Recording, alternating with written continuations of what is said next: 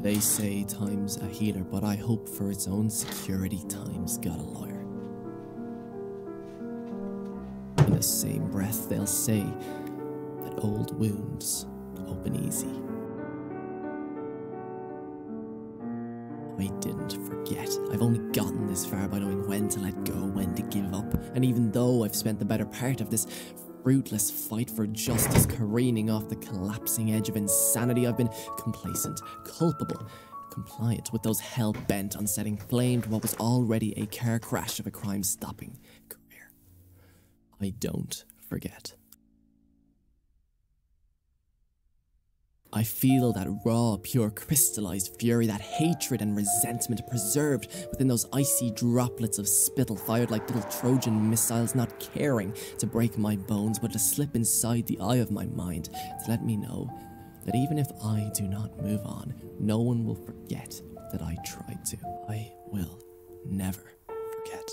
Though I only survived that sweltering summer heat wearing the facade of an ice-cold investigator, there's nothing more bitter, not that early morning bluster, not the bite of a late-night blizzard, than leaving a case out to die, knowing that you could have done more, resigned to the fact that rather you, like the rest of the wayward souls hoping to do some semblance of good in this world long since lost, are cursed to tread through the mire, the humid mist, that scorched sand slipping through your fingers.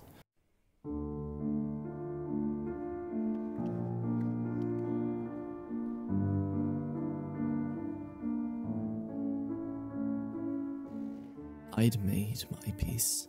I'd agreed to forget, with respect to the powers that be. So to those who wonder how I sleep at night, it isn't by choking down whatever supplement sleep doctors hate. We all hide from the truth, but the truth arrives scythe swinging all the same, or rather, ringing the echoes of a voice lost to time. There are certain stories, stones that forever lie forbidden to be turned, not in respect to the sheer weight, the heft, how heavy, how much it will hurt to heave, but rather for the horrors that doubtlessly lay beneath, for fear of what will surely follow, for fear of fate following close, waiting to release its wrathful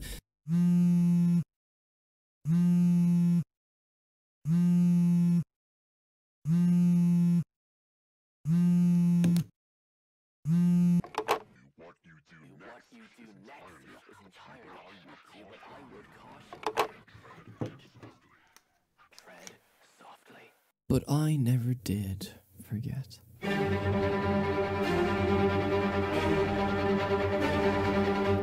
And though I knew, no, even though I could see something, someone lurking just beneath the surface, I could not abide the risk, stomach that terrible dread, that uneasy nausea, that vice-like fear, bear the weight of opening Pandora's box on my shoulders. Maybe I was being selfish, maybe I was. But no.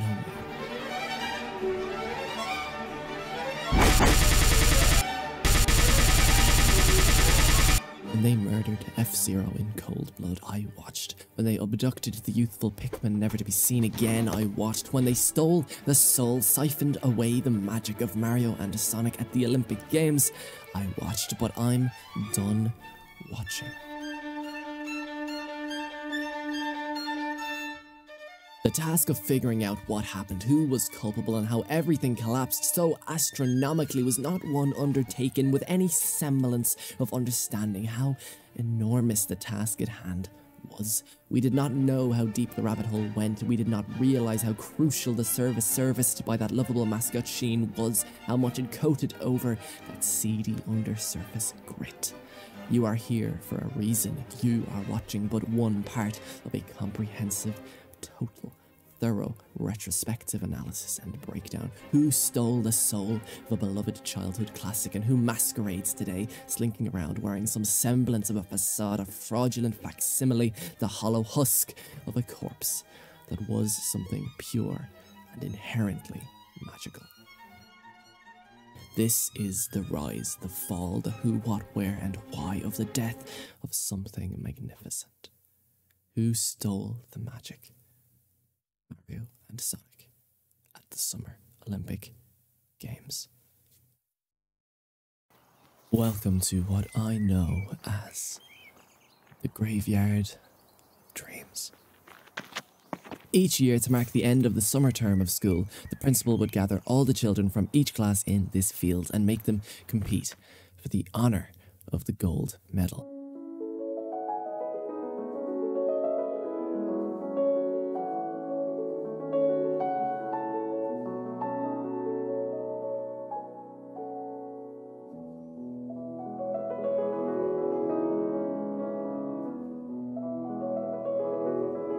The tasks were not always simple, but they would always be blunt, raw, and honest in what they would ask each individual of pure, unrelenting, unceasing physical exertion. For not only was the price of victory high, but the penalty for loss, the toll losing would exact, was great. Each race, each challenge would be approached by fearful children, their nails bitten down to their roots, knowing that a loss would mean that their life could never be the same, not for the entirety of the next 6 hours. Running, jumping, three-legged wheelbarrow, each race would come and go, but then the main events begin.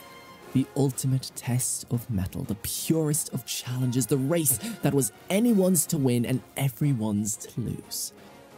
The egg and spoon race.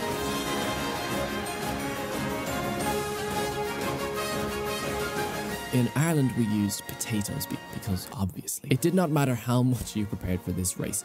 Anything could happen. Nothing was a guarantee. The more you thought you could predict the outcome, the more cruel fate would treat you. You were on your own as you stood at the starting block, potato or egg in hand, spoon in the other, staring down the grim reaper stroking his scythe at the finish line. Before the race begins, you feverishly look around to see what everyone else is doing. Everyone has their own trick, their own superstitious belief, their own misconception that they can bend fate to their will. You yourself have your own technique, one you are certain is definitive, one you know will bring home the ultimate reward. Then, as the whistle blows, you place the egg on the spoon and... Now, as I look back on this traumatic event, as I cast my matured eyes around this field, one thing is abundantly clear to me. The egg and spoon race was fucking stupid. Yeah, you could prepare, you could practice running, you could practice balancing, you could even come up with a wild and wacky technique that is definitive, but in the end of the day, nothing was a guarantee. And that is why the egg and spoon race was the greatest. It was why it was the most iconic game of my childhood and was doubtlessly the same for so many others, because that is what sport should be.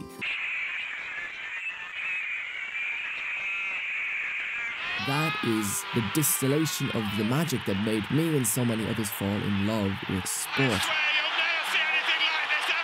No matter the form, the upset, the underdog story, the idea of a meritocracy where anyone from any background can rise above the most privileged to stake their claim to the throne. The big guy can change the rules when he wants to. Sports provide a platform where the big guy can't do that anymore, where anyone can win at anything. Sports are inherently magical. Broly Legs is one of the greatest Street Fighter players of all time. He has ascended to the pinnacle of Street Fighter's competitive esports leagues, all in spite of the fact that he suffers from arthrogryposis, a condition that causes severe stiffness, contractures, and weakness throughout the body. Broly plays Street Fighter without his thumbs, and yet, through sheer determination, has become one of the greatest competitors the medium has ever seen. That is the magic of sport.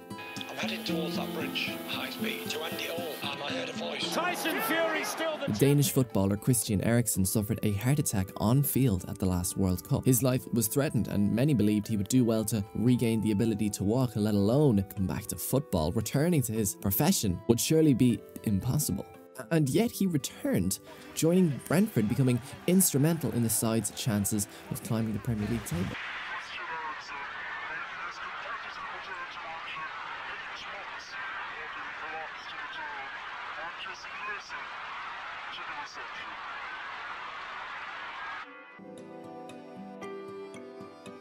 At the European Football Championship in 2016, little old Wales with a population of like 6 people max knocked out tournament favourites Belgium. Sport is the only real-life distillation of magic we have left. Too many video game representations hone in on what makes sport lucrative. rather than magical. Too many video games are preoccupied with making the most realistic translation of sport possible, but in doing so, they drag in all of the politics, all of the drama, all of the emphasis on real-world money.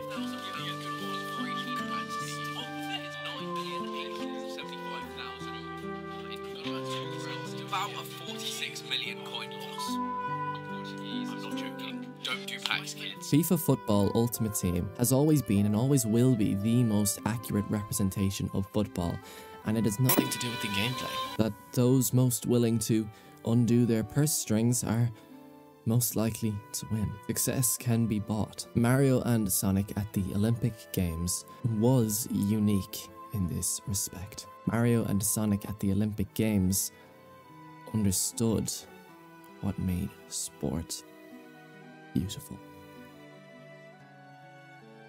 What made sport magical.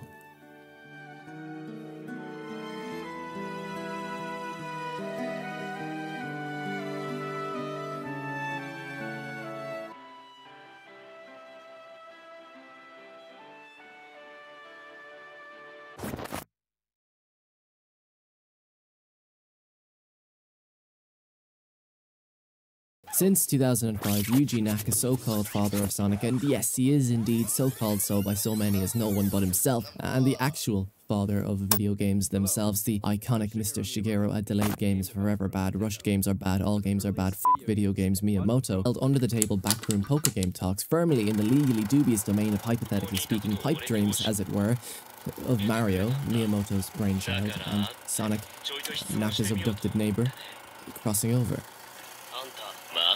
This would not materialize, as according to reports, neither could conceive of a consistent world or story to make a crossover anything but jarring.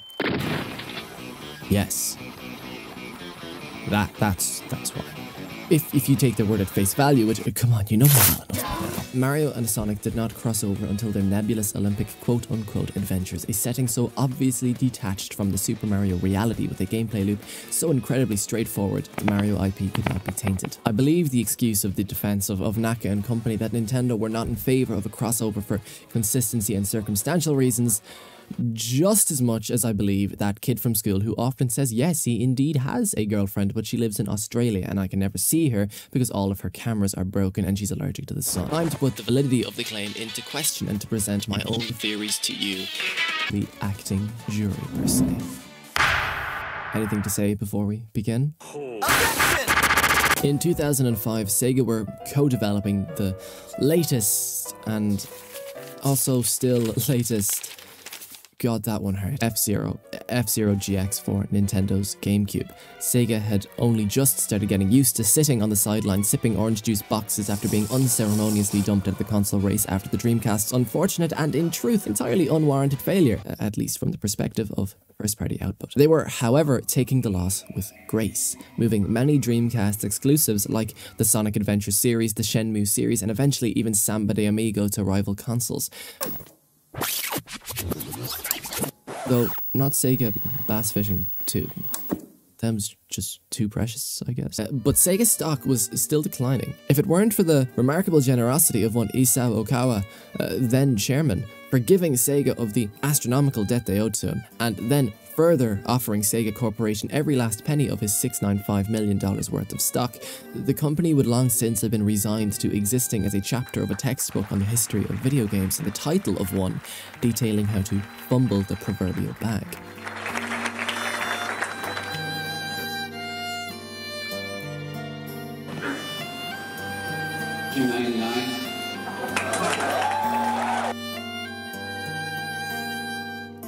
But that is not to say that the bag they currently held could not indeed be fumbled. In fact, it is not to say that it was only just about to be. In this post-Dreamcast era, Sega were trying to show the world they could balance perfectly well on both feet, which is something remarkably difficult to do when you're standing on a knife's edge. They subsisted almost solely off of sports games like Sega Soccer, Sega Rally, Sega GT, NBA, NFL, the Virtua series, and the like. Second to that were the re-releases. The Sega Ages series, of which there were many entries, Sonic re-releases like the Gems Collection and the Mega Collection, and ports of modern classics like Shenmue and Nights into Dreams. They moved most of the Dreamcast's catalogue around so that they would not be lost to time. Games like Sonic Adventure 1 and 2 found new life on Sony and Nintendo's hardware, eventually coming to the Xbox ecosystem as well. Where new Sega games were concerned, this was hit or miss, and even some of the hits could have been construed as misses in truth. Perhaps the greatest achievement by Sega in this era was the creation of the Monkey Ball series. This is a series that has stood the test of time, and rightfully so. It's remarkable. But that's kind of it for this era.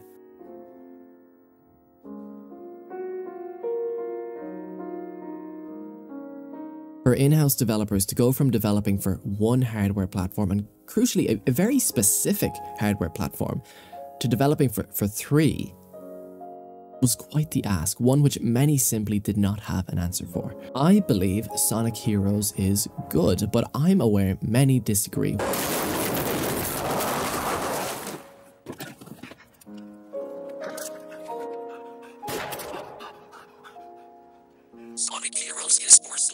While also being aware that many really like to exaggerate its strengths. And what's funny is that this is entirely down to how Sega completely shit the bed with its release. So let's not talk about its quality, let's talk about how its mishandling is the definitive case study, the prime example of Sega's god-awful management, the main reason anyone would be hesitant to lend their IP to a studio like Sega.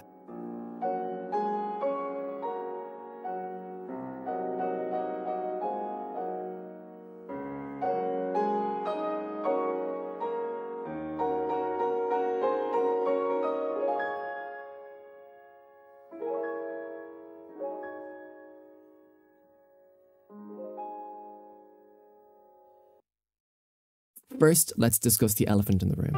How does a team like Sonic Team, one that has already had its fair share of issues when it came to polish, adjust from working on one console to three simultaneously? And to pile more misery on top of that, to manage to build this game and port it 3 times in less than 20 months? Well, the answer is they didn't.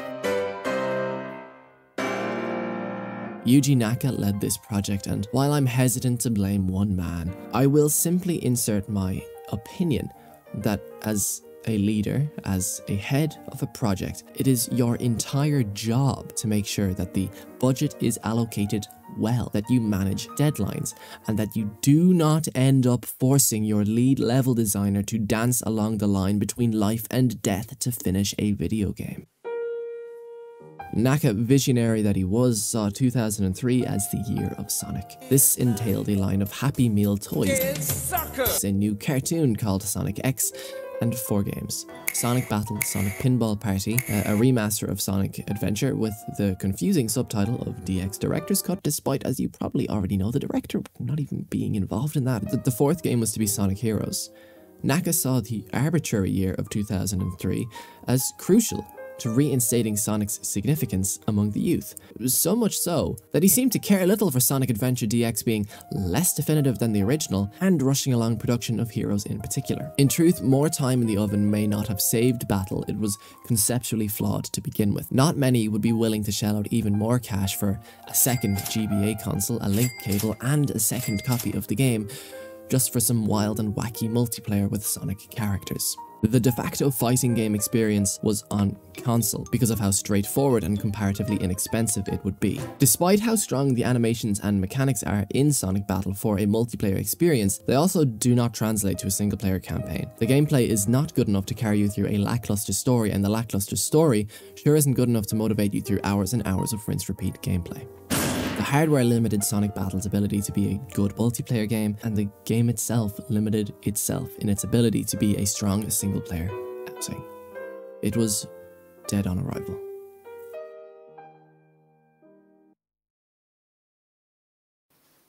Capping off this quote-unquote year of Sonic, capping off 2003, this was the fate Naka assigned to Sonic Heroes. The deadline was arbitrarily strict, and for some god-forsaken reason, not allowed to change. There were 2 gameplay and level designers assigned to this project, Takashi Iizuka and someone I'm choosing not to name, because what happened, it wasn't his fault. I'd rather not associate his name under this negative connotation. Iizuka, as both director and lead level designer, was living in the United States, while the rest of Sonic team operated out of Japan. First of all, this was bizarre and entirely inefficient. The other aforementioned level designer fell very ill and couldn't work on the project consistently, ultimately dropping out completely. As such, Iizuka handled a workload normally given to far more than 2 people anyway, all by himself. Because he had to. Because the game had to release.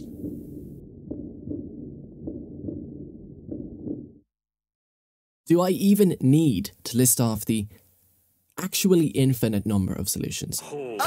Probably not, seeing as the common denominator for, you know, not letting your lead level designer and director push himself so hard that he lost 22 pounds, not by exercising, but by virtue of not finding time to eat, suffer from insomnia and chronic stress and anxiety, would require A, more money, B, risking a need for more time, or C, caring about your staff. The role via Indeed of the video game producer is to manage staff, manage budget, manage deadlines, and make sure everything is running smoothly. It seems to me that this job description was skim-read by Naka, who only saw the word running, because production was indeed running, but at a cost, one which would leak into the final product, as it so happened.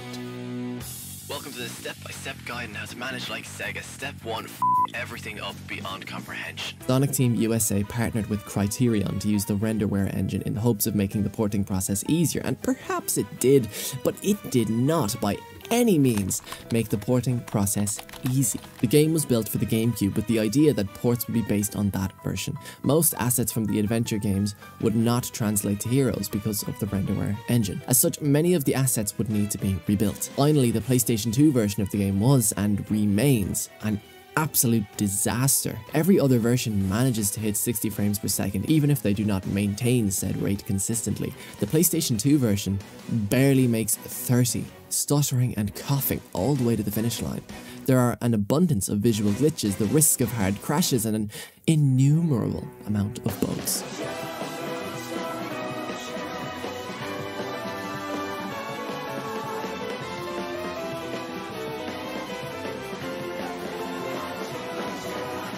Microsoft's Xbox port fares better, and naturally the GameCube port fares best.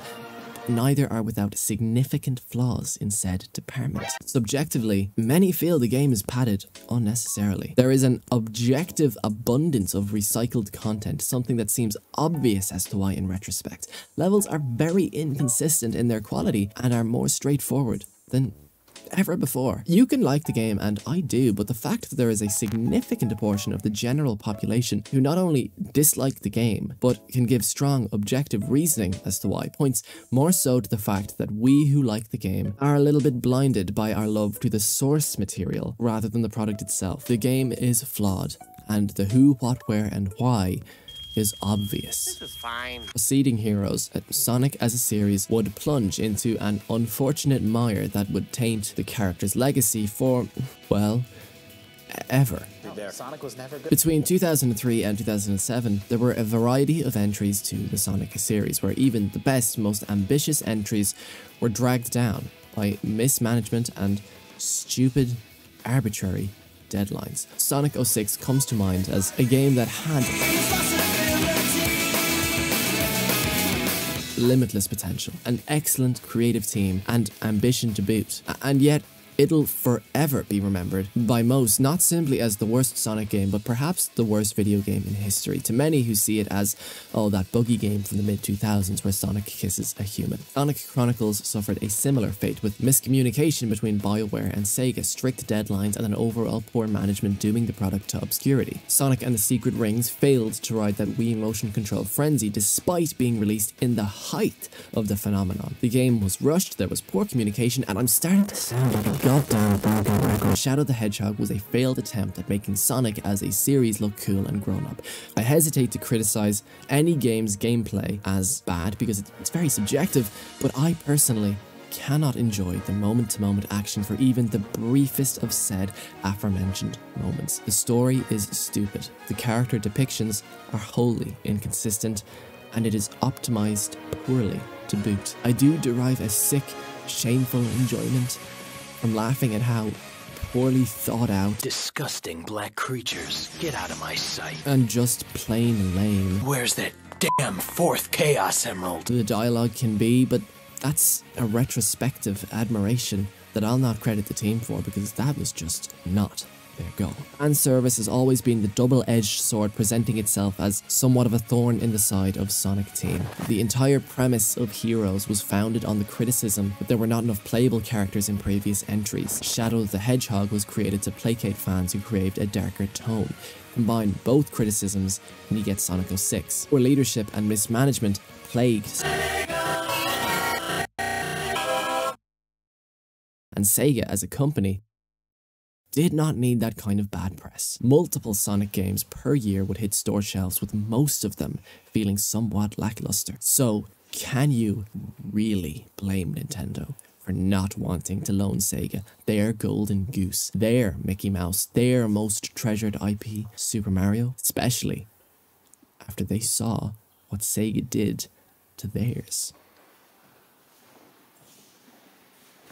The fact that his transition to 3D was far less. Why are we still here? Just to suffer. There's one thing you should know about Sonic Unleashed before spending your hard-earned money on it. It's a big piece of garbage.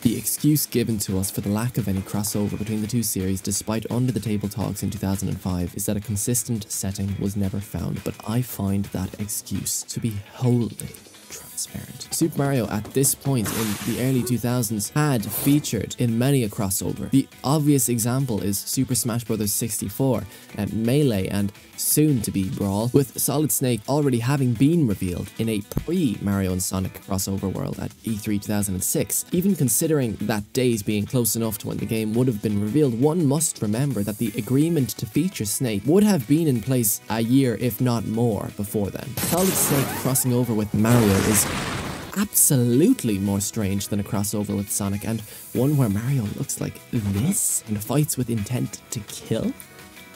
Forget about it. You can get a funny kind of forget about it, like the New York. Beyond Smash Bros, Mario featured in NBA Street in 2005. He crossed over with Final Fantasy to play basketball in 2006. He went go-karting with Pac-Man in 2005. He played Monopoly with Dragon Quest characters in Itadaki Street in 2007. He went snowboarding with Mac Elise and Company in SSX on Tour in 2005. And finally, Bomberman featured in Wario's spin-off Wario Blast in 1994, and these are all just games released before Mario and Sonic hit the Olympic running track. Even if one argued that the issue was the handling of the Mario IP by another studio, then I'd posit that given the right studio, Nintendo were more than happy to loan out the rights. Super Mario RPG, for example, was handled by Square Enix, Mario Party by a variety of different studios including Hudson Soft and Capcom, neither of which were affiliated with Nintendo. The Mario and Luigi series was handled by Alpha Dream, also unaffiliated with Nintendo. Mario Tennis was handled by Camelot, and finally, most significantly, Nintendo's highest grossing series of all time, Mario Kart, was developed not once, not twice, but 3 times for arcade cabinets by Namco. In the years after, Nintendo have allowed Ubisoft to handle their precious Super Mario IP in a crossover with the raving fucking Rabbids in a tactical XCOM shooter. Donkey Kong and Bowser have been in Skylanders. Mario has continued to feature in Dragon Quest board game crossovers like Fortune Street and Puzzle and Dragons, and most bizarrely of all, has references in Captain Rainbow. To reiterate, Sonic had never and has never crossed over with Mario because a, quote, consistent setting and style could not be found that would make sense, end quote. In the year of our Lord 2022, Sonic has still not crossed over with Super Mario, not including Smash Brothers, in anything other than their Olympic escapades. And without jumping the gun, those escapades look to have long since ended. I believe Nintendo saw Sega incompetent to wield the Mario IP. I believe Nintendo saw the Sonic series as a poisoned chalice that would taint Super Mario's squeaky clean legacy, or quite possibly that there at that point remained a not so underlying pride among the leaders of Kyoto's crown jewel, one that prohibited them from collaborating with a once sworn enemy. Perhaps, and yes, that implies conjecture, but humor me. I'm putting chemicals in the water.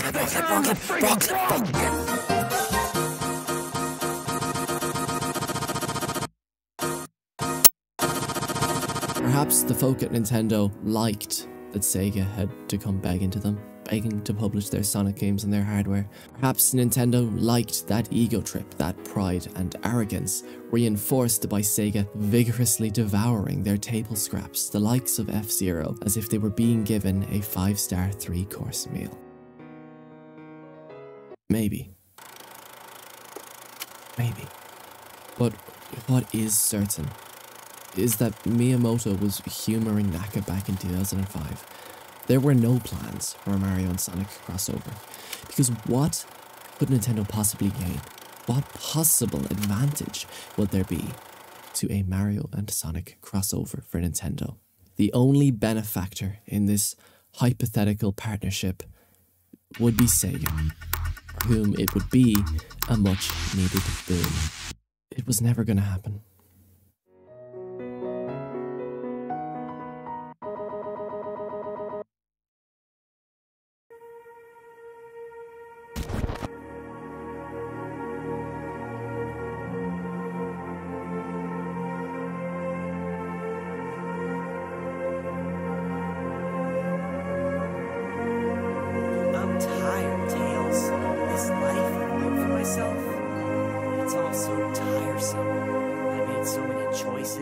Young and foolish.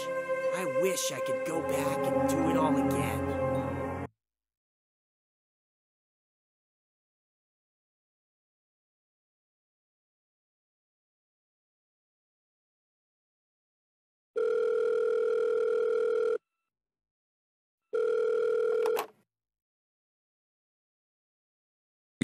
Mario and Sonic at the Olympic Games. It was never going to happen.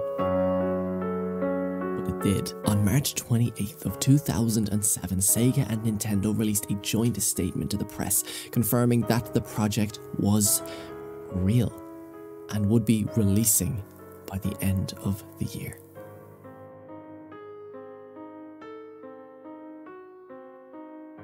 So what gives?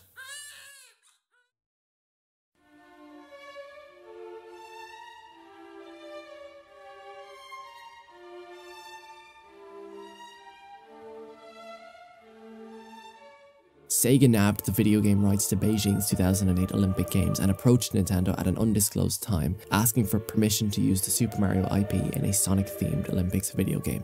A Sonic and Mario at the Olympic Games, as it were. Nintendo agreed. But why? Well, firstly, money, but in a manner far more relevant, Sega had propositioned an opportunity that was mutually beneficial. As far as crossovers go, this was the perfect idea to placate Nintendo. Because this crossover offered something that nothing else could.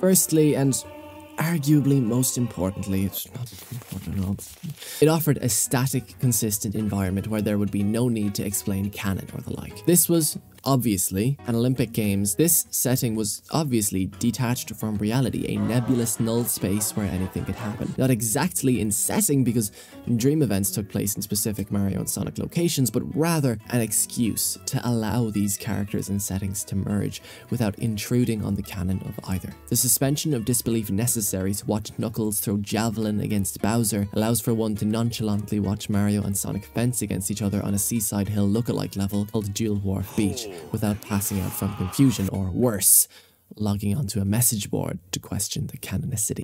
Second of all, the game was positioned as a minigame collection, a casual multiplayer game. This was very attractive to Nintendo. The appetite for party games, especially sports-centric party games, was higher than ever, with Nintendo themselves hot off the heels with Wii Sports. This game would doubtlessly reach a large audience, and the effect could only be positive because of how difficult it would be to ruin a motion-controlled minigame collection. Ironic. The game would be simple, it would be casual, it would be straightforward. Even if Nintendo did not trust Sega with their IP in an action setting, it'd be very, very, very difficult to f up an Olympics-based minigame collection, especially with Sega agreeing to let Nintendo supervise development. This would be a financial boost where the risk of damage to their image was insignificant for how impossible the game would be to ruin. Finally, and certainly most significantly, this was the goddamned Olympics we're talking about, the world's most recognized sporting event, the opportunity to have your mascot, a mascot you would like to become as ubiquitous as Mickey Mouse, representing the Olympics, the world's most watched, most recognized, most hyped, most sport fever inducing event is too good to pass up, whoever you are.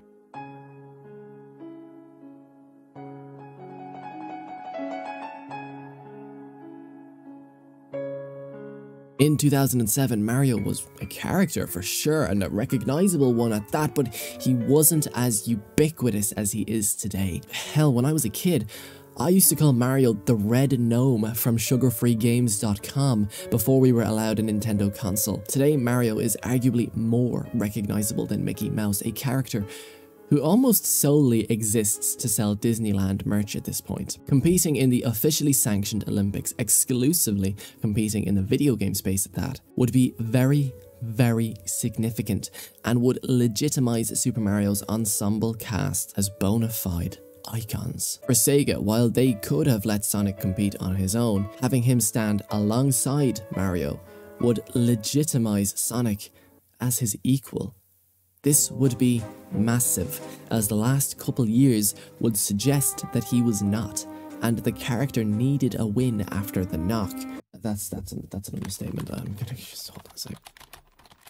After the wholehearted knee-capping, spine-removing, brain contusion-inducing battering his image took after Sonic 06, to reassert his status as a video game icon and then to insert himself as a global icon in one fell swoop would be remarkable. All thanks to him sharing center stage with an irrefutable icon. An icon bursting with ever-bright rays of pure white light. An icon shining from a beacon of quality. Mr. Pianta.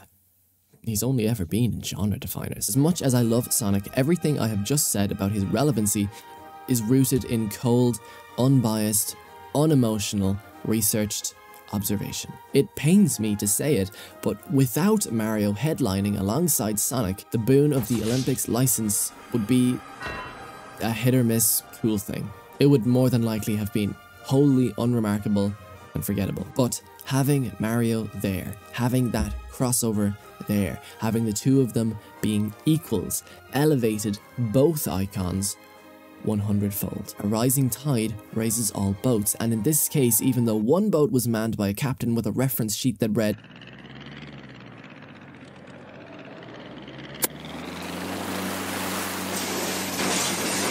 they were sailing for about 100 meters in still water, chances of a shipwreck were sub-zero.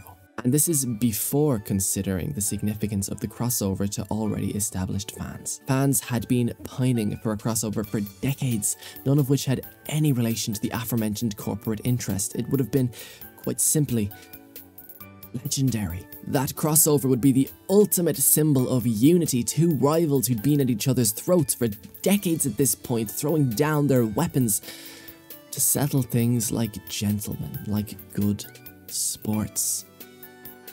And it happened, and something special was born.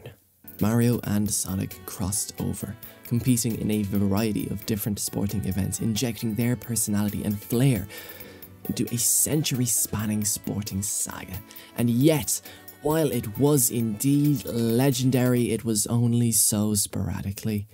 Its legend, its legacy, will forever be marred, because somewhere along the way, they forgot, or were perhaps asked to forget.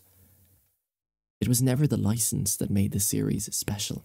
It was never the sports, the competition, the gameplay, the winning, the losing. It was never what they thought, or perhaps even what we thought. No, it was the thread sewn between. It was the soul. The cracks that once were so have grown, splintered off, and now there is nothing but the void the cracks left behind. And where those cracks have torn its image asunder, ours is just starting to take shape. To understand why, to understand how, perhaps I should show you that it did, it was, and it had soul. Perhaps I should show you.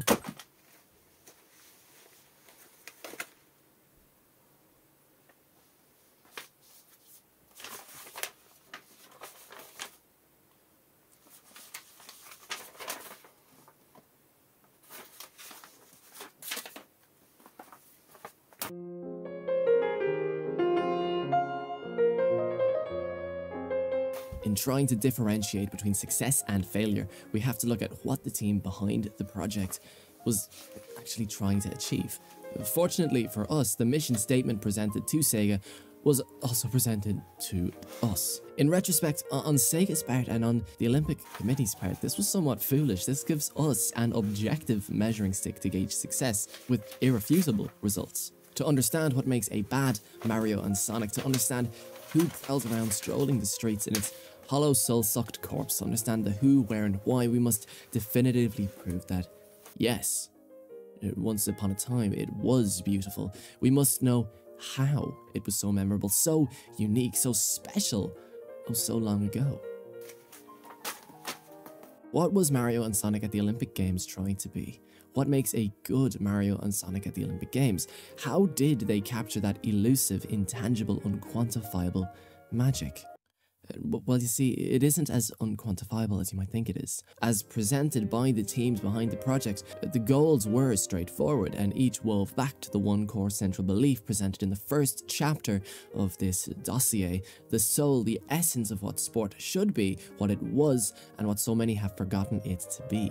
Sport is, it's beautiful. It unites enemies. It offers a level playing field, a meritocracy, a platform where dedication is rewarded, not exploited. A platform to tell a story, to represent more than yourself.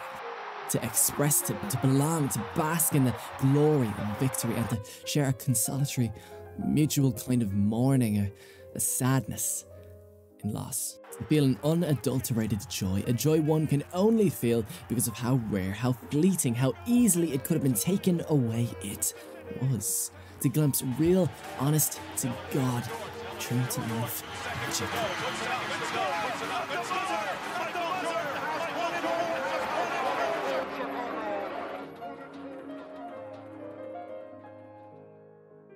That is what the Olympics should be, and that is what this series set out to represent. So then what was the mission statement for this series? What did they want to achieve? 1. Get kids interested in the Olympics using fun, lovable, already recognizable mascots. 2. Promote the idea of the good sport, being competitive while staying amicable. 3. Offer an avenue for Sonic fans to appreciate Super Mario and vice versa. 4. Give some fan service to longtime fans of the two mascots. Give them a platform to bask in the sheer coolness of the two rivals sharing a podium. I'm talking novelty, characters, fan service, Easter eggs, and personality. The charm is crucial. 5. Capture that childlike whimsy, magic, and joy that the two characters routinely capture in their individual adventures. That the fantasy and magic of sports extends to actual literal magic. This means flying around in Yoshi's Island, skating through Bowser's Castle, or defeating chaos using figure 8 skating. The same way Sonic made a generation of kids think running was cool, Mario and Sonic need to show the human magic of sports along with the literal magic seen in Mario and Sonic related media. In achieving these goals, the genre essentially chose itself. The game would need to be easy, casual, party game, fun. As such, each goal could be met with ease. How would making a hyper-competitive sweat fest promote these ideals?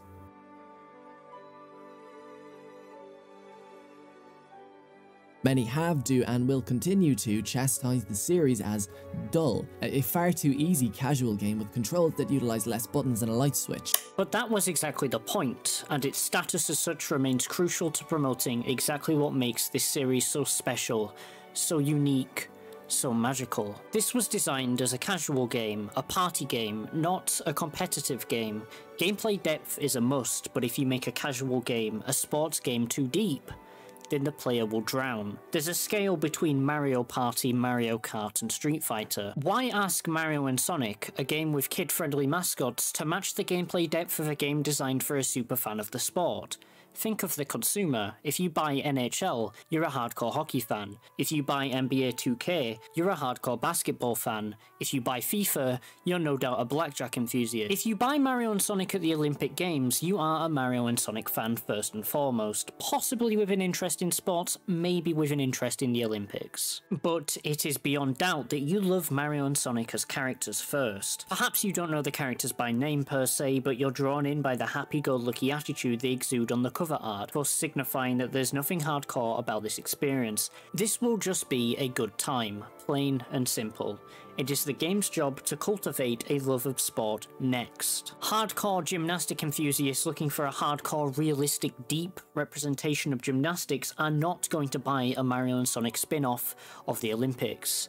And even if they do, there is not a chance in hell that they're getting duped into a casual experience. That's on them. In summation, from the horse's mouth, Mario and Sonic's mission statement is to make a casual game to get young people and video game players interested in the Olympics. It is to fulfill that childlike fantasy of two sworn rivals sharing a podium and leaving in good grace. It is to provide the fans with that all-important fan service, these nods and touches and Easter eggs that'll make any fan of a retrospective series chuckle. Sport is about the little guy landing the impossible block against a towering giant. It is the beauty of the miracle. The perfect Mario and Sonic Olympic experience has characters and personality in spades. We'll get to this when the time comes, but you can probably already see that story mode is going to be crucial to fulfill that. It would have enough depth to be engaging, enough depth so that you're tempted to hit replay to get a better score, but not so much depth that the most practiced player will always win without fail, not so much that it erodes the magic of the miracle. Get those uninterested in the Olympics interested, introduce Sonic fans to the world and character roster of Super Mario and vice versa, give the Olympics a representation using fun, lovable, whimsical cartoon characters, and also, finally, to provide fan service and Easter eggs. Most importantly, it needs to be fun. So with these laboratory-tested, scientifically accurate, chemically sound set of guidelines, this word-for-word breakdown straight from the horse's mouth detailing the genetic makeup of the soul of Mario and Sonic at the Olympic Games, allow me to pull back the curtain, revealing exactly what happened to stain what should have been remarkable, taint what was a perfect formula, in pursuit of something so far from that.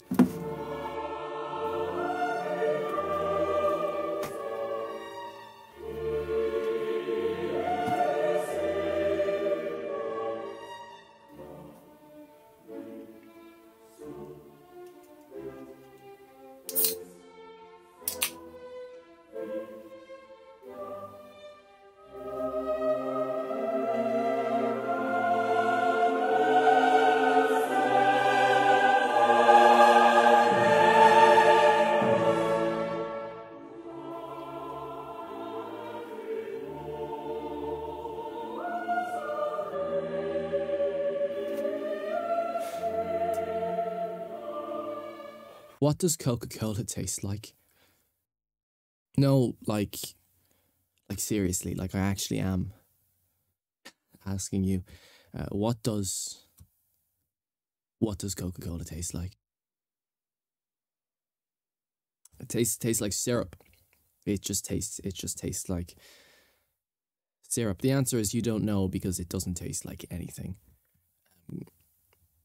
Technically, Coca-Cola tastes like syrup. And if I'm being honest, Coca-Cola tastes like shit.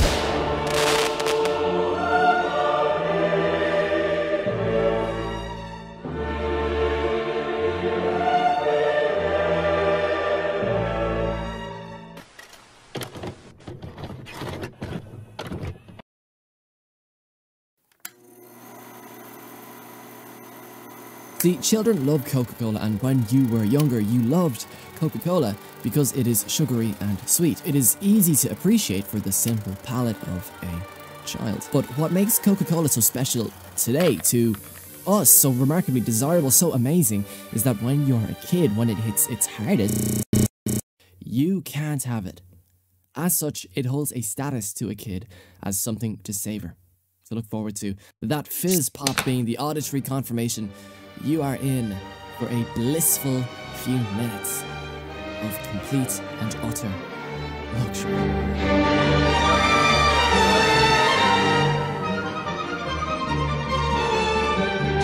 You don't get Coke often, so when you do, it just hits different. Nowadays, and I'd argue this applies even if you still love Coca-Cola, you think back and wonder why you ever craved Coca-Cola so desperately. But you forget that back then it wasn't as simple as just walking into the shop across the road. That black and red bottle was prestigious, the quintessential treat. It was that scarcity, that prestige that made Coca-Cola so remarkably special. And even if you enjoy Coca-Cola as an adult, it is inarguable that when you were younger, it was far more special. Mario and Sonic at the Olympics 2008 is Coca-Cola. Mario and Sonic at the Olympic Games 2008, like Coca-Cola, is not that good in retrospect without context. For example, Super Mario Odyssey 2017, to my mind, is far better than Super Mario 64 in 1996, and yet many, myself included, are more scathing in their criticism in regards to 2017's outing. This is because by nature, we downplay, not exactly forgive, but downplay the flaws of the original because, well, it was the original. There is an inherent charm there, even if you, like me, were not alive when that mattered. They had no feedback to work from. They were swinging on the first inning with a new bat in their opposite hand with a pitcher they'd never seen before in their lives. Super Mario 64 is worse, but it is also just about as good as Odyssey on balance, because the criticisms you give to Super Mario Odyssey, while still relevant to 64, cannot be applied as harshly. Old games are not immune from criticism, but they are significantly less vulnerable to criticism by the nature of them being the first try. We let things slide. Bubsy 3D will always be bad, mind you, because it was bad back then, but Super Mario 1, Pac-Man, Tetris and the like will always be excellent because they are inherently fun to play, despite their simplicity, their lack of narrative context, the absence of artistic panache, all of the modern framing or gameplay techniques that have turned video games from toys into art. Because context matters. We don't call cavemen stupid because they lit fire with rocks and sticks when we can just use a lighter. This is why Sunshine 64's follow-up is seen as the worst entry in the series, when it's actually the best. Despite the fact that it improves the formula in many ways. We didn't and don't let things slide as easily the next time around. Many bemoan this attitude, saying we should just judge everything the same, but in truth, this is a topic of discussion for another day. This is a significant grey area in artistic criticism, where we all just have our own ways of coming to our own conclusions. But in this context, we are not exactly criticizing the art itself, because the way I see this entry and the way I see this series is entirely down to one thing and one thing only: the heart, the soul, the passion of the team behind it. As we go on, it starts to become very, very obvious when and where the team decided to check out. Certainly, there will be many specific things I excuse this entry for, specific things I absolutely will not excuse in later entries, despite the issue in question remaining the exact same, because as previously mentioned, context is crucial. The flaws of this game are only flaws because they did not realize they were flaws that had solutions. Later games do not have that luxury. Imagine there had never been another crossover between Mario and Sonic afterwards. Imagine the series wasn't pushed into an early grave by the cynical scythe of capitalism. All of a sudden, the original 2008 entry seems far more significant, because it was significant. It was a massive deal in 2008. For sure, in the year of our Lord 2022, with a couple entries in the series under our belts, the novelty has lightly worn off, but I'm here to recontextualize that belief. If I'm going to speak purely objectively, removing context, then this is, without a doubt, one of the weakest entries in the series, but for an entirely different, more understandable reason. It was an innocent naivety rather than a jaded corporate capitalistic sabotage. This was the warm-up lap, and as anyone who likes Formula 1 knows, you almost always do best on the final laps once you're acquainted with the conditions. This was Sega's first stab at a whole new series, at capturing a whole new audience, at fulfilling a strict set of goals through the video game medium, and you know what? Just because they did it better the next time around does not mean that this try was bad. Mario and Sonic at the Olympic Games Beijing 2008 laid the groundwork for the entire series, something objectively commendable, and something that later games who tore up that foundation should rightfully be chastised for. Mario and Sonic 2008 released on the Wii and DS simultaneously, both featuring the most perfect format imaginable. The game would not truly be a game, but rather a hub for the player to select a variety of mini-games a la Wii Sports. There would be a selection of Olympic mainstays, athletics, aquatics, gymnastics, and the like, and then a second subsection, the extra special X Factor, the Dream Events. Dream events are conceptually genius. Take events we are familiar with as humans and remix the shit out of them until they are completely unrecognizable. The beauty of dream events are that they successfully tick every checkbox on the mission statement. While sports are inherently magical, dream events take sports and show the kid a magical reinterpretation, while nonetheless keeping the heart of the original sporting event. Dream events allow talented developers to throw the shackles loose, to express themselves and the characters we all know and love. Like previously mentioned, entries in this series live or die based on their charm, personality, and magic. Hypothetically, if 2008's entry were the 5th or 6th entry in the series, I would be far, far harsher. I would unequivocally declare it the de facto worst game in the series, but I can't do that because I far too vividly remember unboxing it on Christmas morning and laughing so hard I snorted out Alpro soya milk when Knuckles seemed to question all of his life's choices after losing at hammer throw to Yoshi from Super fucking Mario. Mario and Sonic 2008 has an advantage no other game in the series has. It was the first. As such, the magic did not even really need to be captured or conjured or caught in a bottle because it was already there. I guarantee that if today's internet culture existed back then, Mario and Sonic 2008 would have been memed to high heaven. It would have become the definitive drinking/get drunk game because it was ridiculous in the same way games like Fortnite and Multiverses are today. Because it wasn't simply ridiculous from its outward appearance. Mario and Sonic 2008 was an absolute gimmick fest, and I unironically, sincerely, wholeheartedly wouldn't have it any other way at all. Think back to the egg and spoon race analogy. Everybody has their own conspiratorial secret technique that always guarantees a win. There are an infinite number of ways to run a real-life race, but in a video game, more often than not, your options are very far from being infinite. The fact of the matter is that video games are not limited by human ability or ingenuity, but by how big the box is that you're placed in by the designer. Super Mario Bros. 1 players, for example, have already faced the human limit. Hell, they've just faced the limit end of. There is a de facto best way to beat the game fast, and that's that. In most video games, there is, put simply, the correct way to do something. In every multiplayer game, there is a weapon meta. Jesus fucking Christ, that one's up there for sure. In every multiplayer game, there is a weapon meta. These are the best ones. You will win if you use them. You will lose if you use the worst ones. If two equally skilled players match up against each other and one of the players is using a lower ranked weapon or fighter within the meta, they will lose. For sure, certainly, right? Players of a certain caliber can win if they use bad weapons, but only if the quality of their opponent will allow it. This is great, by the way. I love fighting games, watching more so than playing, because I am, quite frankly, straight ass. But is there not something beautiful about a game that cannot be definitively learned?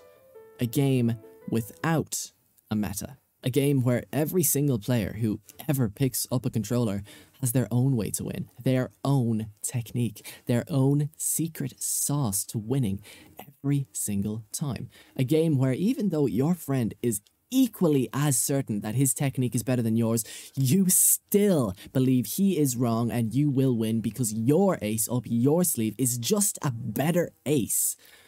This is why I love Wii Sports. It is why I adore Mario sports games, especially Mario Tennis Aces. You are all collectively sleeping on a modern classic, and it is actually getting hilarious. And it is, of course, why I will always treasure Mario and Sonic at the Olympic Games. Or at least most of them. Let me show you what I mean. I think this is going to be the Ragdoll Scott Joplin theme. I'm just going to put on Scott Joplin piano right now.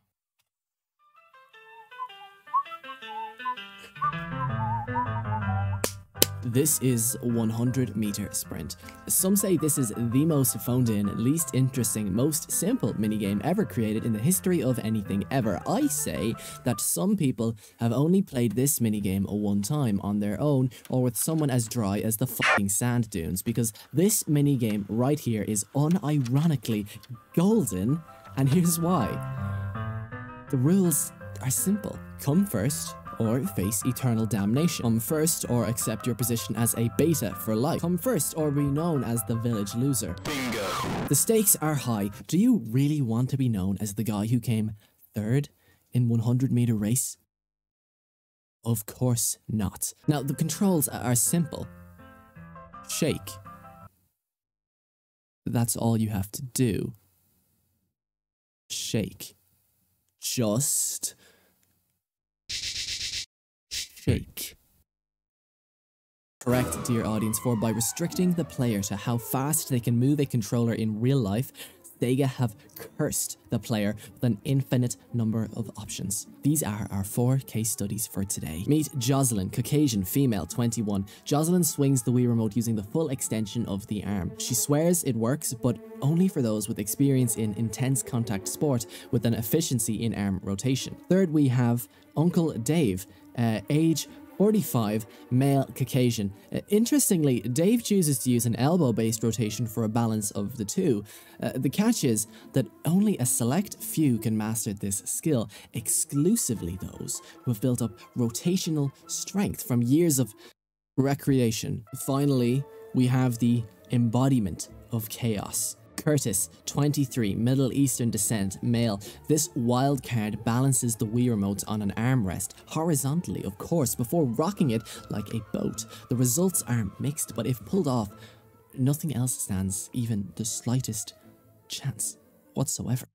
Do you see what I mean? And these are just the 3 we could get to sign on, with, of course, with Uncle Dave rounding out the trio, but, you know, I think I'll take my chances with him. I imagine he'll find it bit tricky to kind of get the spelling part of the cease and desist letter down. Gimmicks are vague and abstract, and as such, so is the meta. For a party game that is just beautiful, no matter who you play with or where, everyone will have their own way of playing the game. Nobody else's way is right, because everybody is convinced that theirs is. That is beautiful, that is sport, that is the soul of Mario and Sonic at the Olympic Games. Most minigames follow a similar template. Charge up by shaking, time a button press, and then follow a vague motion-controlled guideline to win. But none can be the same because it is the manner in which you shake that is always different. The way you swing to run is different to the way you swing to trampoline jump, to swim, to swing a table tennis racket. The input button per se is the same, but the power of the motion is that every intricacy of the button press is entirely customizable by you.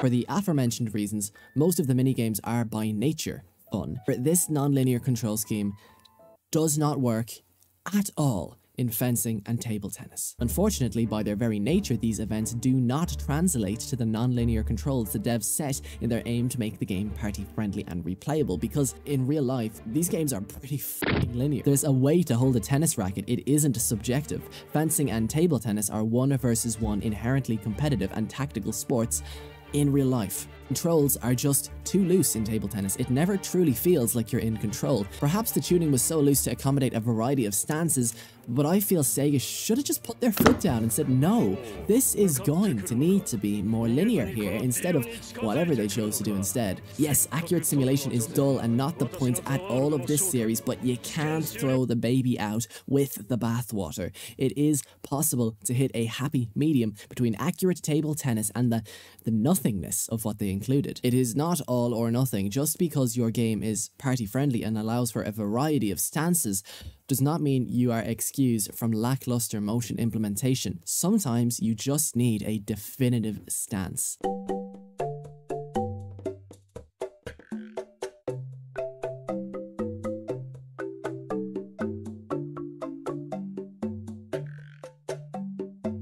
In Wii Sports, for example, you have got to hold the Wii Remote like a tennis racket or golf club, or else you just will lose. Trying to accommodate someone who doesn't want to take an accurate stance, trying to accommodate someone who doesn't care enough to try hard enough to focus, is just bad design. There's a happy medium between hyper-realistic sim and do whatever LMAO. That medium is being accurate enough not to make those who are trying to play the game like a real-life version with an accurate stance and technique want to gouge their eyes out. The perfect template in this scenario, as is the case with most scenarios, is Wii Sports. Not too realistic to lock off newcomers, but realistic enough that you feel like you are in control of the situation. Motion controls are only bad when they are not an alternative, rather a scheme that makes you feel out of control. Like no matter what you do, what stance you take, however much you try to emulate the real-life technique, the outcome is up to God to decide. Luckily, this out-of-control frustration is present only twice, in fencing and table tennis. Unfortunately, table tennis is also one of the dream events, something that is unfortunate because of how few dream events there are in the first place. It would be fine if table tennis sucked because it was an afterthought, just don't play it, but it's 1/4 of the dream events. You'd think they'd have focused harder on making it tolerable. Even without Wii Motion Plus, Wii Play managed some pretty damn good table tennis. This is just bizarre. Why choose your weakest event to be one of 4 dream events? The other 3 are Dream Race, Dream Platform, and Dream Fencing. With fencing, I can see why it was selected. It was the only combat sport, and let's face it, most of us care more about who would win in a fight between Mario and Sonic over who would win in a swimming tourney. It makes sense to be reinterpreted as a dream event, but I just wish they'd put more time into refining the core loop, because as is, fencing, to my mind, is the second weakest event. Much like table tennis, it is inherently complicated in real life with an objectively correct stance. Fencing and table tennis are inherently reactive sports, but with fencing, it is again a fight. As such, it is tactical. Phoning in an event and passing it off as casual fun doesn't work if the sport is tactical and, if we're being honest, can't really be interpreted in a casual way without losing the essence of what it actually stands for. Sword fighting, like in Wii Sports, and fencing, are 2 completely different things. It is your job as a designer to find a way to dumb down the sport in a way that doesn't compromise its integrity. They did not do that this time. Like table tennis, they just took the framework of the IRL sport and dumbed the controls down and nothing else. To reiterate, there was no dumbing down of anything except the controls. The sport remained intact. As such, you just feel out of control.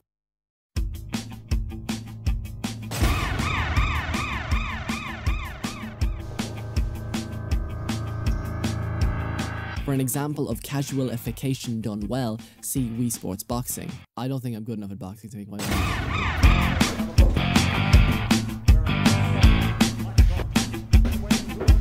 Boxing is without a doubt the most complicated sport on God's green earth. A boxer must focus on their footwork, making sure they can evade a punch at any time, while also taking a strong defensive stance. While maintaining this defense, they must also make sure that at any second, they can also break forward and land a hit on their opponent, all the while making sure that it isn't a trap.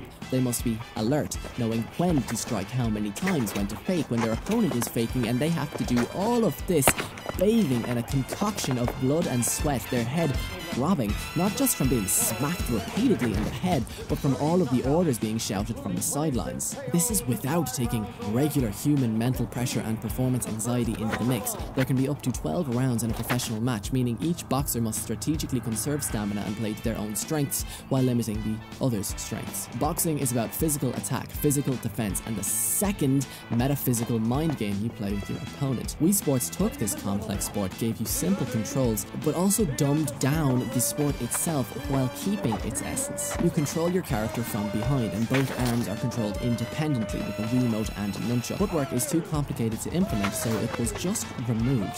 The AI does that for you based on where your opponent moves and which way you dodge. You can move both arms to dodge, you lift them to block, and you swing them to punch. Those are your three moves.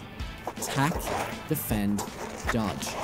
Attack with a swing punch, defend by lifting your arm. Mind games are about making your opponent dodge or learning which arm is their dominant. The matches are 3 rounds, so there's no stamina preservation or much tactical thought beyond the moment-to-moment dodging that tricks you into thinking that the game is tactical. The minigame is simple, but it keeps the 3 core pillars of the sport. It feels like a simulation, even though it is anything but realistic.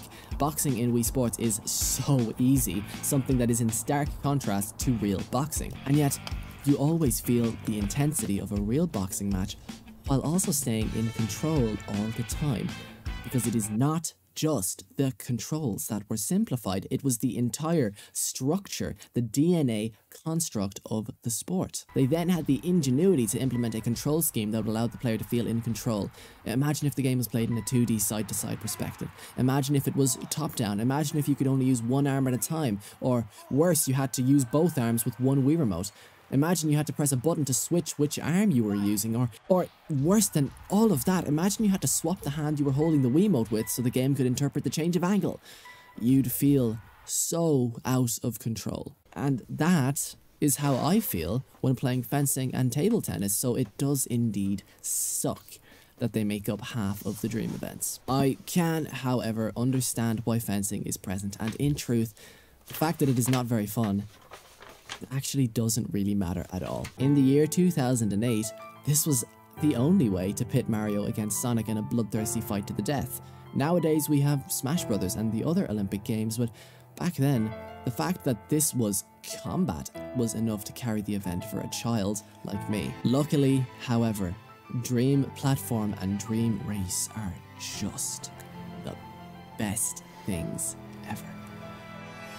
Not only does the fantasy, the spectacle carry these games, but materially, that spectacle is built upon by responsive, well-controlled gameplay. And in truth, that kind of sums up this entry in its entirety.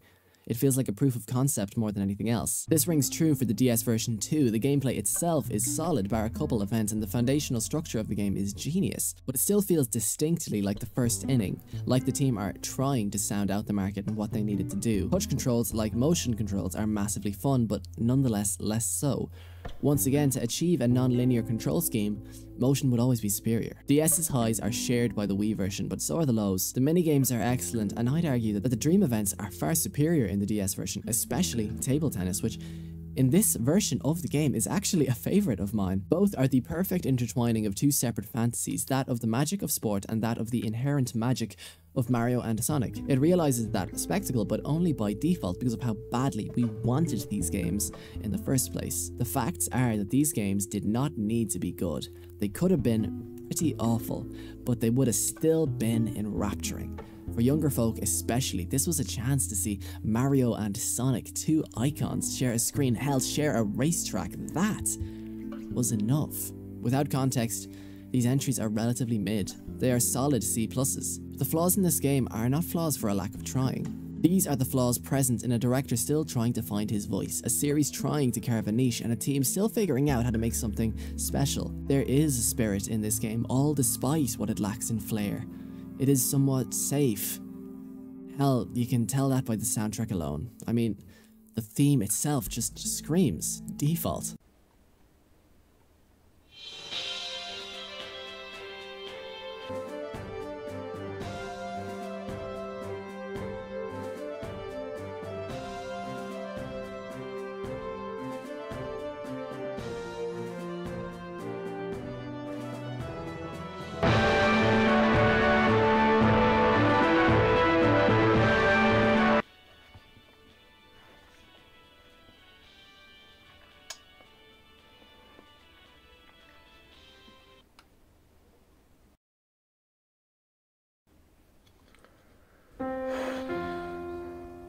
Theme is a MIDI construction, clearly supposed to sound like a grand chorus of brass, but it just sounds so uncanny, it just sounds fake. The piece's progression can be split into 4 different sections, where the first 3 are repeats and the final section takes the familiar progression of the first 3 and flips it for effect. Except there is no effect.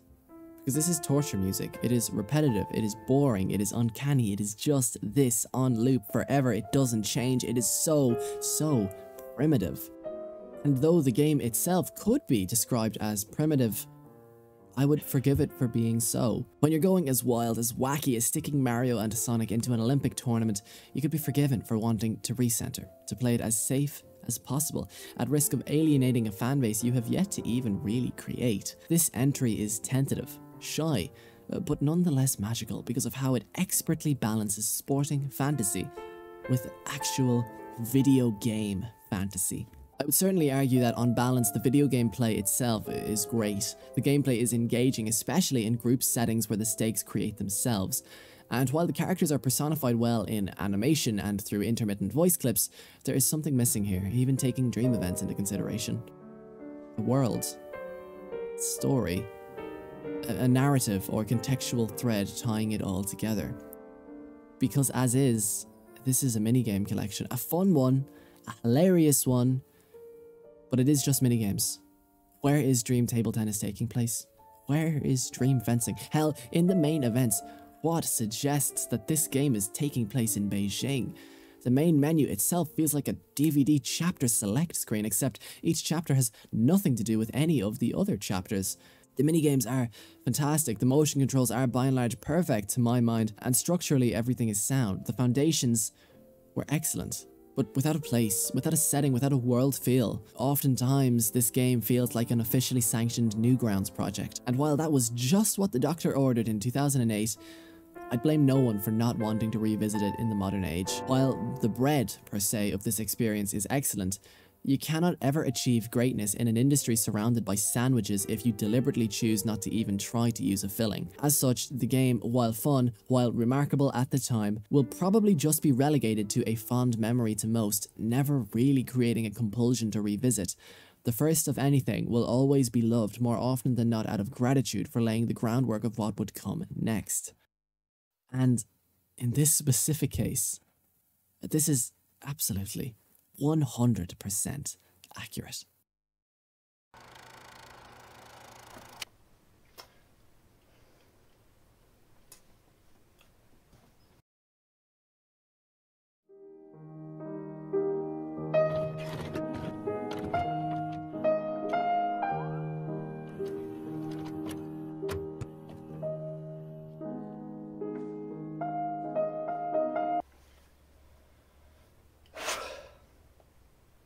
Mario and Sonic at the Winter 2010 game created an entire new subseries. It kept the bones, the foundation of 2008's entry, while changing basically everything to match the winter setting. It was exactly that defined Winter 2010. It needed to justify its existence as a winter spin-off, and as such it went the extra mile to create a snow-capped world of one. It felt real.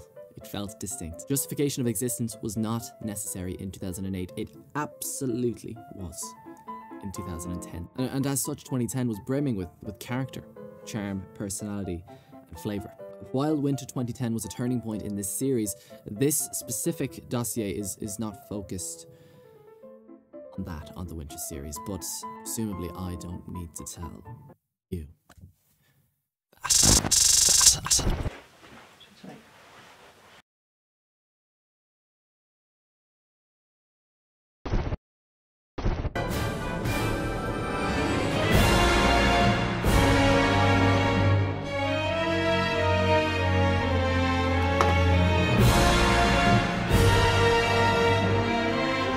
Sega decided not simply to create a fun minigame collection, but a platform brimming with ambition. A platform where the soul, the spirit of Mario and Sonic playing sports together would shine. I'd like you to imagine a game with all the excellent non-linear control of Mario and Sonic 2008, with better visuals, a better selection of minigames, more dream events, but absolutely, crucially, absolutely, unbelievably importantly, imagine Mario and Sonic at the Olympic Games with characters, personality, excellent context, and a definitive world. I'm just going to come right out and say it at the start here. Mario and Sonic at the London 2012 Olympic Games is the definitive Mario and Sonic summer interpretation. And it all comes down to that beautiful subversive subtitle, because it is everything. This is the London Games, and you feel that right from the get-go. You hear that what you're listening to right now is what every kid in 2012 heard booting up that disc for the first time.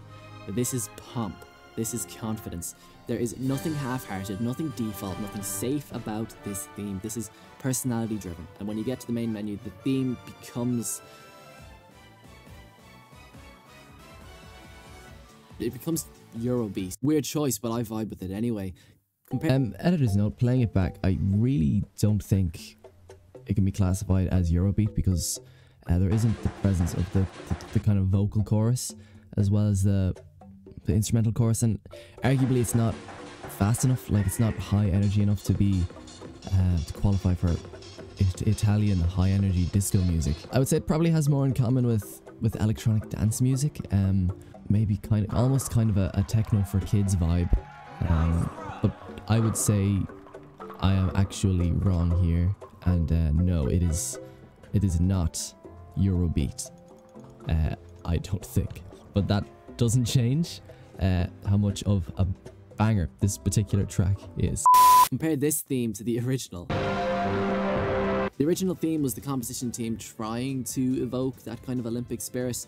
It was like the little brother lying to impress the big kids. This theme is the moment when the little brother decides to put on a turkey leg, because he realizes that no, there is no obligation for him to look up to the big kids. And you know what? He himself has got talent. He's got a personality. He's a bona fide superstar. And it's about time that they looked up to him. This is it. This London 2012. This is the Olympic vision presented in 2008. They achieved it right here. This is the moment Mario and Sonic at the Olympic Games 2008 stopped being a cool idea and started just being really cool. But to say 2012 was the moment the tide shifted would be to discredit two modern video game visionaries, two mainstays of Sega and the Sonic team you are no doubt familiar with, because they did something special. That happened in 2010. The men responsible for shifting that tide, for boiling the essence of the series down to its purest form. Those two visionaries were Takashi Iizuka and Shun Nakamura.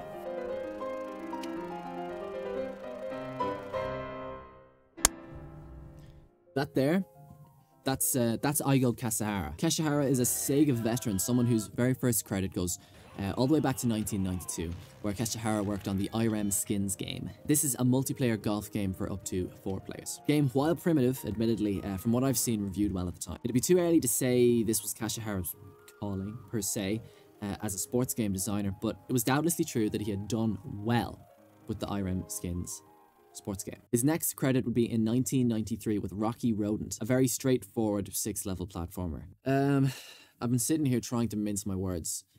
I'm going to make the executive decision not to. The game is shit. The game reviewed badly, and I think it's not a good game. Even regardless of how Rocky Rodent has aged, the narrative thread presented it's non-existent. It doesn't adequately feel the adventure. It is overtly complex for what it wants to be, and is entirely unrelatable. Super Mario's plot is straightforward, for example, but that was a good thing. It was relatable, it was easy to understand, and acted as a strong motivation for the player. In Rocky Rodent, via Wikipedia, the synopsis is as follows.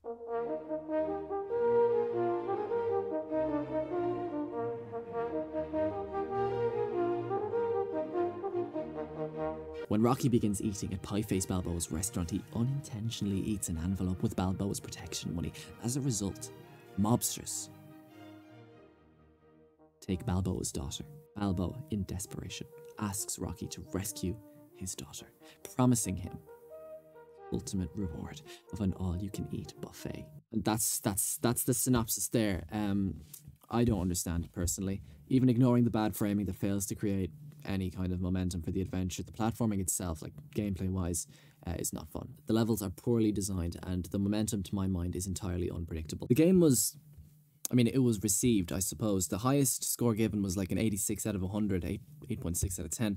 The rest of the reviews just kind of sat around mid to basically just scathing. This was the first platformer Kashihara would ever direct, actually simultaneously being the first single-player game he would ever direct, and then simultaneously again being the last in both subgenres per se. It seems that he just decided that the single-player, more narratively threaded kind of style of game design didn't really suit his strengths as a director, at least. His next credit is not as significant per se, mainly in regards to the effect he had in the end product. He was not influential in this project by any stretch of the imagination. Editor's note, that was incredibly wrong. He was actually a planning director. I'm not quite sure how that's moral of the story. Do not use IMDb. And him actually being influential helps my point, so who really wins? The experience earned working on this Sega property, this Sega classic, is important to discussing the progression of his career, especially in regards to which specific classic he actually had a hand in. Next credit was as a planning assistant second unit director on Shenmue the First. Shenmue is a single-player game featuring a... I heard you were splashed with mud from a speeding car. Narrative. Shenmue's pièce de résistance is the presence of a wide variety of addictive mini-games to complement the core fighting gameplay loop. Nonetheless, important to state that in his first years, his first brief period of exposure to the world of video game development, he was present on the Shenmue set, for want of a better term. Shenmue is a fighting game, beat-em-up / brawler certainly, but one with a focus on gameplay variety via fast, addictive minigames. It was the framework that Yakuza, a global phenomenon, was built off of. His next directorial job would be on Beach Spikers, a 4-player multiplayer game with a...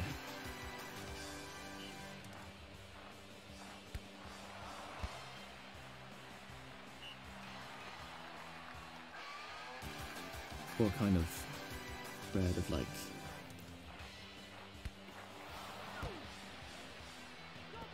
where else please. After Beach Spikers, Kashihara would actually step away from the director's chair to be a planner for F-Zero GX.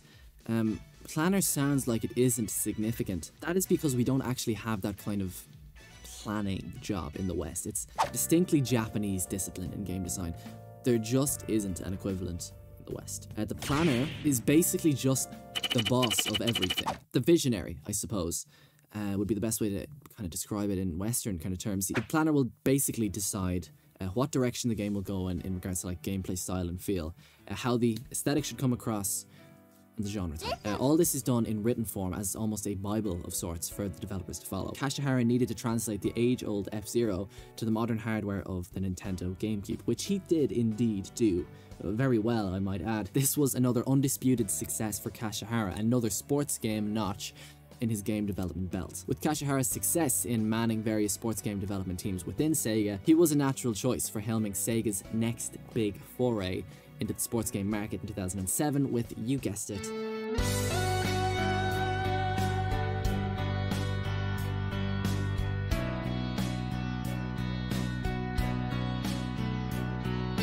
of course, without having peered through the windows of Sega HQ,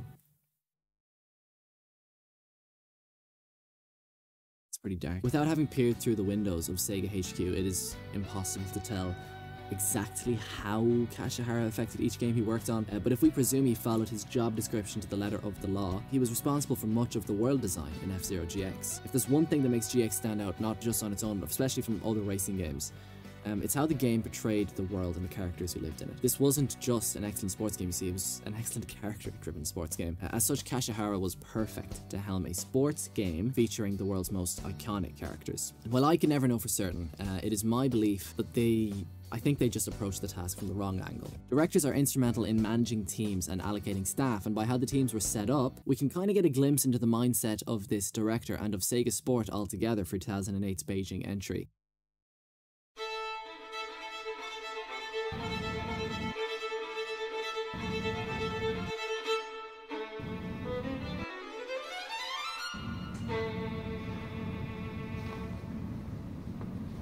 More than 50% of the planning team had no experience in any kind of video game design outside of the sports realm, and all of them spent most of their careers in exclusive sports game development. Kashihara himself was a sports game aficionado, as was programming director Naohiro Hirao. Koji Shindo had no experience in, well, anything. This was his first credit, and since then, he has worked exclusively on sports games and a Puyo Puyo Tetris entry. That was the planning team. 3 sports game aficionados, or at least 2 sports game aficionados with 1 future sports game aficionado. This would, in any other context, be completely fine, except that Super Mario and Sonic at the Olympics thrives off of its characters, its fantasy. It's not a simulation at heart. When it is, that's when it's at its weakest. Remember the mission statement from earlier. I'd argue that experience within the character-driven game sphere would supersede that of sports game development experience in this specific scenario, at least. And we've some pretty foolproof rationale to back up this claim.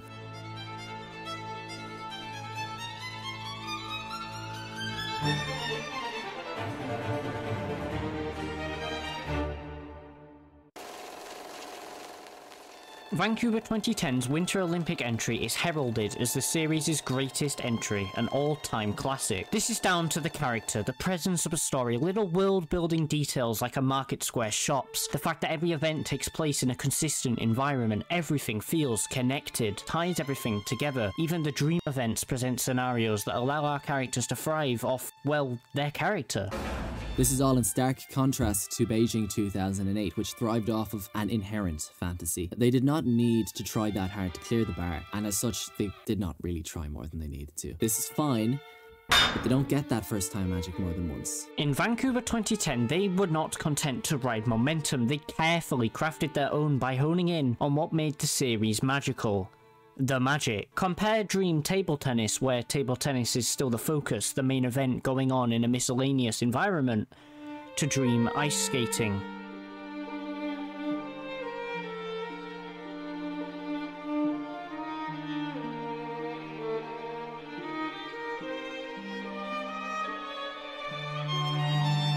Where the ice skating is second to invading Bowser's castle and slaying Perfect Chaos. That is what I'm talking about. The difference. Takashi Iizuka, the man behind the imaginative, epic, wide-sweeping, operatic, character-driven Sonic series, helmed the project, with Shun Nakamura, also with Sonic Team fame, as his right-hand man.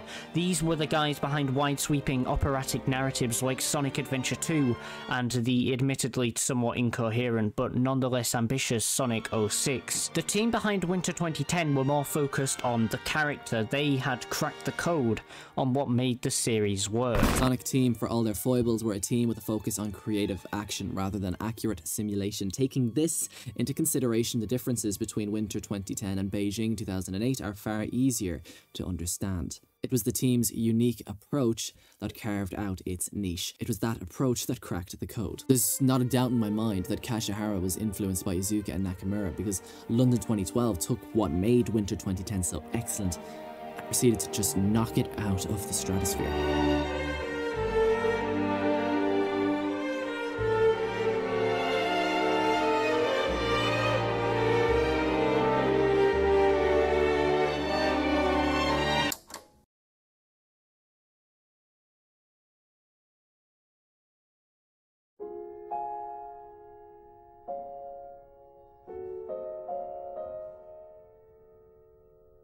I wish there was a way to know you're in the good old days before you actually left them.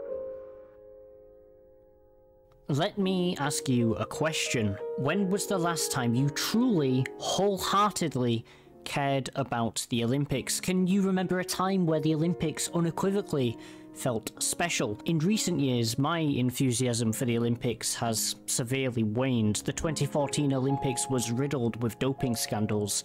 The 2016 Olympics was flooded with environmental controversy. The 2018 Olympics were overshadowed by the overbearing geopolitical tensions. The 2020 Olympics didn't even happen, and the 2022 Olympics you would be forgiven for believing never took place. The 2008 Olympics I don't have the strongest memories of, while the 2010 Olympics I remember quite fondly, but there has only ever been one Olympics that has truly stuck within my heart.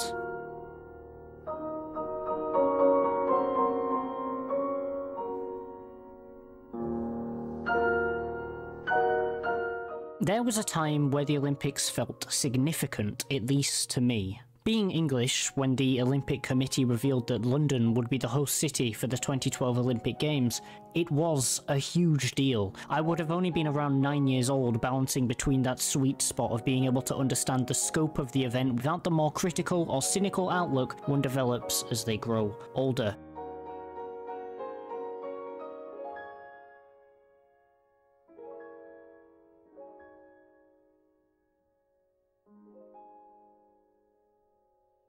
Before the Olympics even took place, I have vivid memories of whole primary school lessons dedicated to the Olympics. I remember drawing maps of the Olympic Village to show off to the rest of the class in some vaguely related maths lessons. I remember holding a giant replica of the Olympic torch during the Olympics itself. I remember everywhere you would turn, should there be a screen or monitor of any sort, it would almost certainly be broadcasting the games. Perhaps my personal experience living in England biases me, I must admit, but I don't care, because experience is important. Throughout the whole Olympic season, I would play Mario and Sonic at the London 2012 Olympics almost religiously. There's something about seeing wacky video game characters compete in your capital city that feels really magical, not to mention that this is easily one of the best in the franchise alongside Vancouver 2010.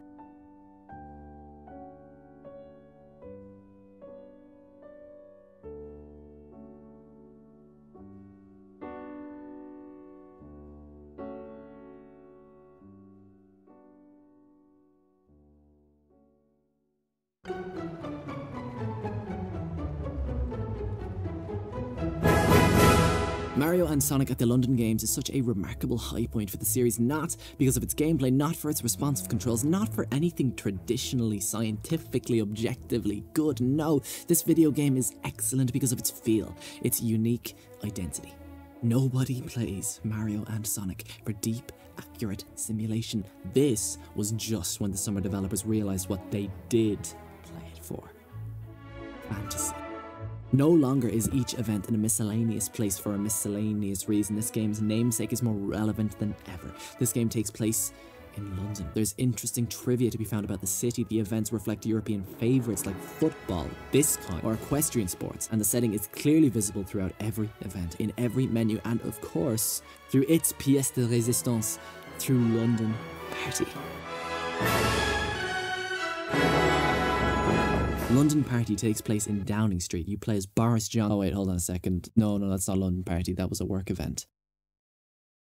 That's actually a shit joke. London Party is a multiplayer party mode akin to Mario Party. The core loop revolves around playing events and bonus games. These minigames per se are activated by interacting with various characters from both series in an overworld map, crucially resembling the streets of London. Stickers are awarded upon winning the various games, and the first player to fill their sticker sheet is the champion. Bonus games can consist of quizzes where Omocha will test your real-life London or London Olympic trivia. The Red Shy Guy and Birdo will ask for more video game-centric trivia to balance out the advantage an Olympics enthusiast, or perhaps an older brother for example, would have competing against an Olympically unacquainted kid. This is perfect. It plays to the strengths of everybody Sega wants to A, turn into Sonic and Mario fans, and B, turn into Olympic enthusiasts. Apart from the quizzes, there are a variety of overworld games like tag or collecting coins and the like. These may seem silly, but they are excellent for characterization. I was a Sonic fan when I was a child.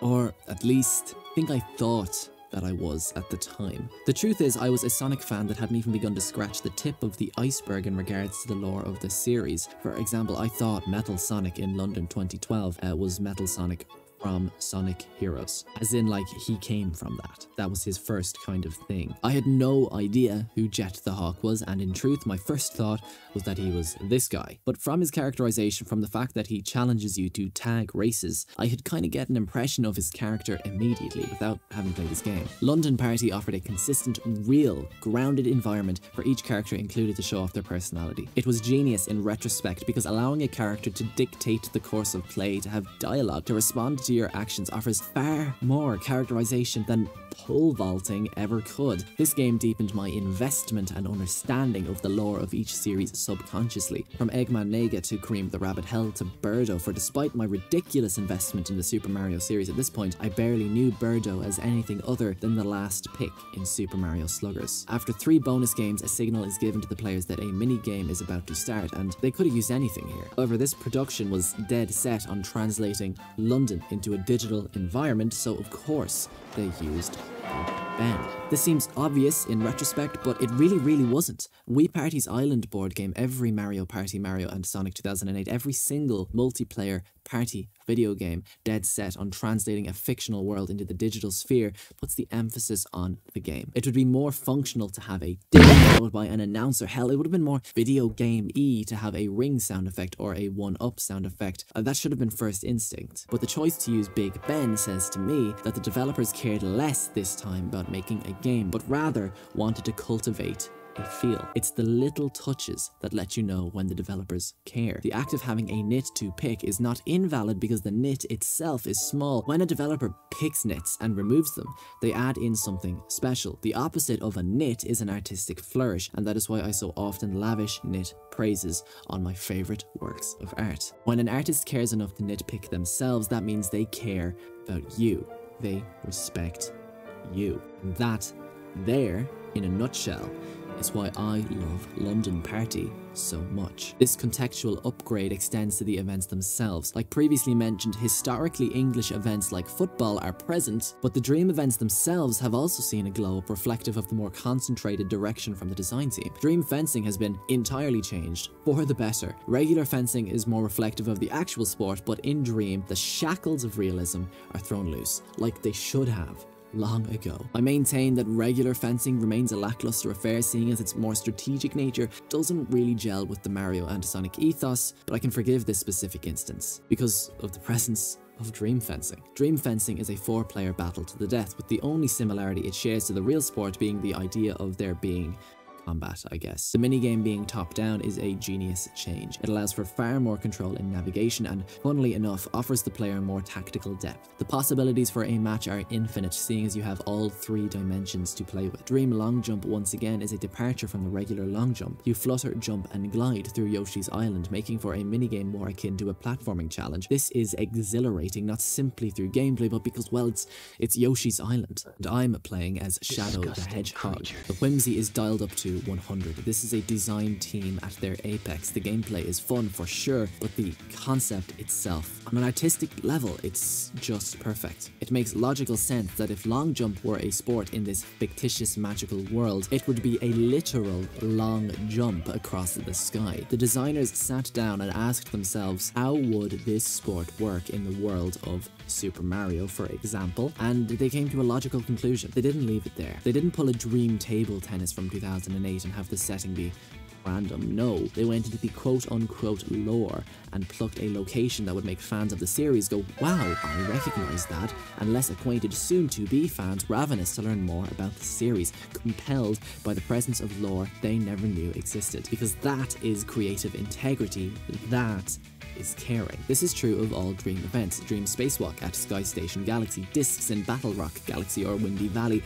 equestrian sports in Moo Moo Meadows, rafting down Cheap Cheap River, uneven bars in Grand Metropolis, fencing in Ocean Palace, trampolining in Crazy Gadget, and last, but most certainly not least, sprinting down Bingo Highway dream sprint. These developers cared, granted less so about making an excellent video game to play, the systems themselves saw little to no overhauling, but rather more so about creating a fantasy to experience. They dug deep into the lore to create a world rich with personality. Not only is London 2012 setting a rich Olympic setting, but one that amalgamates Super Mario and Sonic together into said real-life location, digging deep into the manuscripts to craft an experience dripping in fan service, spirit, and creativity. London 2012's world feels tangible, not realistic, mind you. Super Mario Galaxy's world is not realistic, but it is more than tangible. You can go here if you'd like to know more about what I mean by that in excruciatingly verbose detail. And this is of course only speaking of the Wii version. Whereas before, the DS version was just a handheld version of the Wii game, this 3DS entry is unique.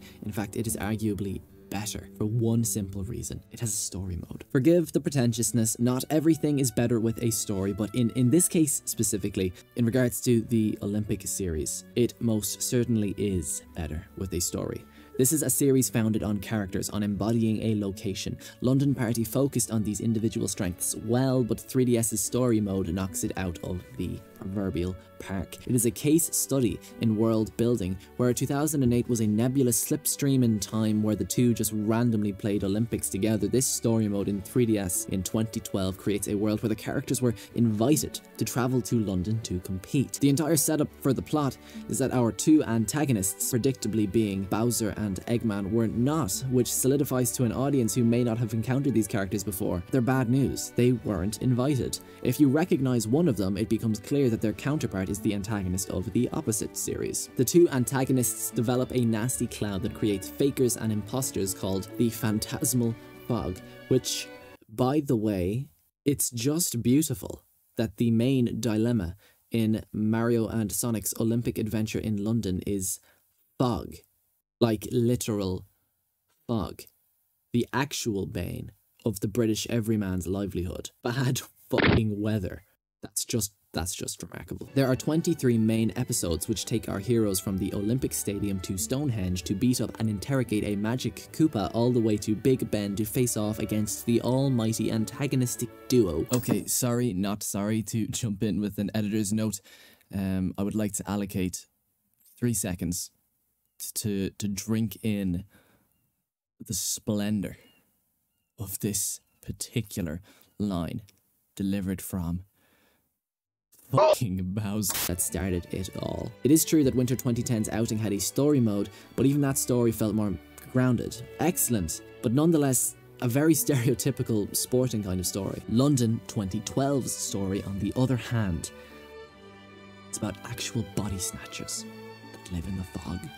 Again, it's the fog. There is dialogue, there is characterization. Each character has a personality. Even if you haven't played any of the games in either character's catalogue, you will still feel as if you understand these characters. In one of these merged together fanficky crossovers, it can often feel that the characters are not actually characters but avatars. Unity default animated skeletons in the skin of your favourite mascots. I know that was a weirdly specific criticism, but look at Jump Force and tell me I'm wrong. This was often felt throughout Beijing's 2008 entry. There wasn't much to define who these characters were, and at times they ceased to be themselves. I excused this in said segment as this was not a symptom of not caring. It was clearly just a symptom of not knowing.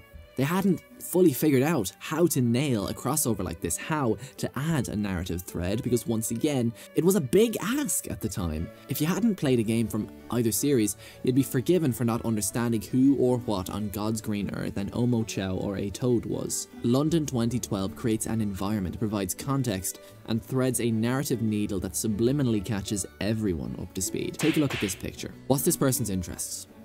What are they like? Would you get along?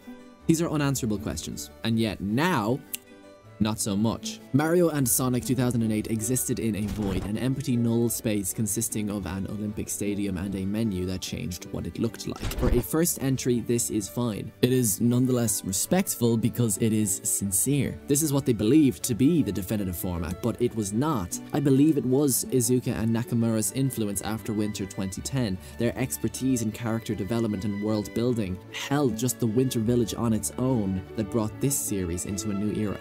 If you think about it, the progression of this series truly is remarkable. From an admirable first effort to a knockout punch of a sequel to a triumphant lap in a sprint race, knee sliding and moonwalking around the track, because with confidence like that, nobody was going to catch up.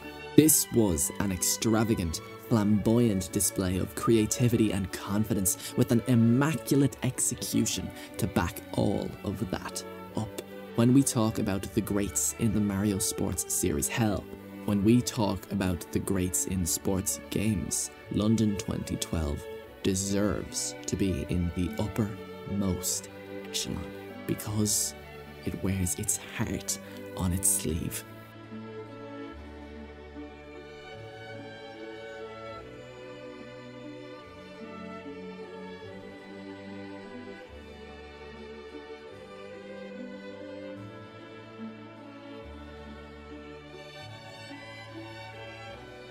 What a shame, then, that success was so short-lived.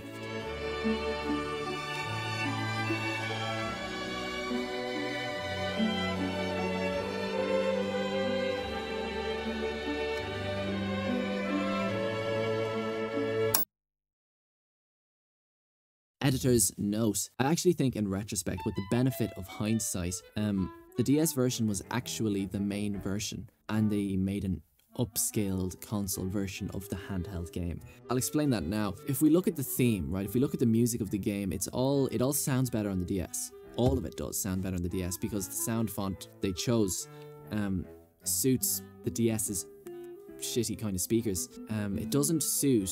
The MIDI construction doesn't work on the Wii. It sounds fake, it sounds false. It sounds like they're imitating an orchestra rather than sounding like it is an orchestra, whereas you don't get that problem on the DS, which makes me wonder, was that theme written for the DS where you can't really discern the instruments that well and was just put on a clean version on the Wii? Apart from that, almost every single minigame plays better on the DS version. It seems to me that they put more thought into the controls. Like I said, this is 2008 by the way, I'm talking about. Table tennis is remarkably good on the DS, pretty shit on the Wii. Fencing, likewise, a lot better on the DS. Dream Race, far better on the DS. I think if you take every single minigame after playing both, back to back, capturing footage, again and again, hundreds of hours into both, I think every single minigame in the DS version plays better, and it has a better variety of them as well. There's boxing in the DS version, and it's class. It's far better than fencing is on the Wii anyway. I'm starting to think more and more that it was the DS version that was the main one. I have no proof whatsoever.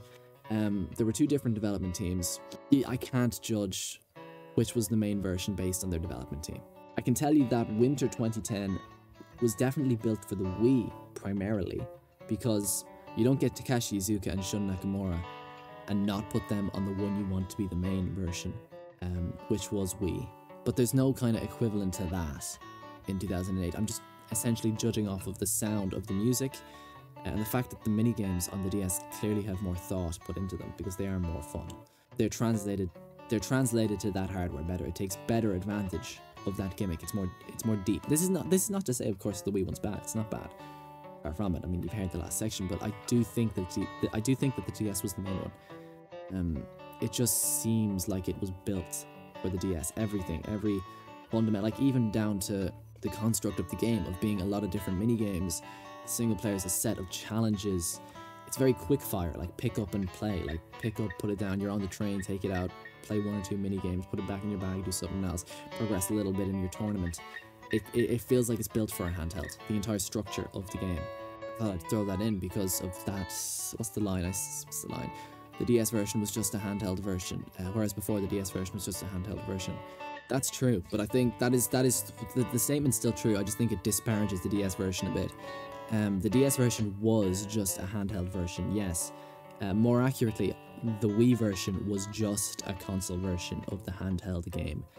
The point of that statement was that they were the same. They were the same game. There was not that much unique about either or in 2008, and that's true. But if I could go back and rewrite that sentence, which I won't, seeing as I'm saying it now. The DS version was not just a handheld version of the console version. The console version was a console version of the handheld version. I'm sure that made sense. That was very concisely said, I think. back to the script.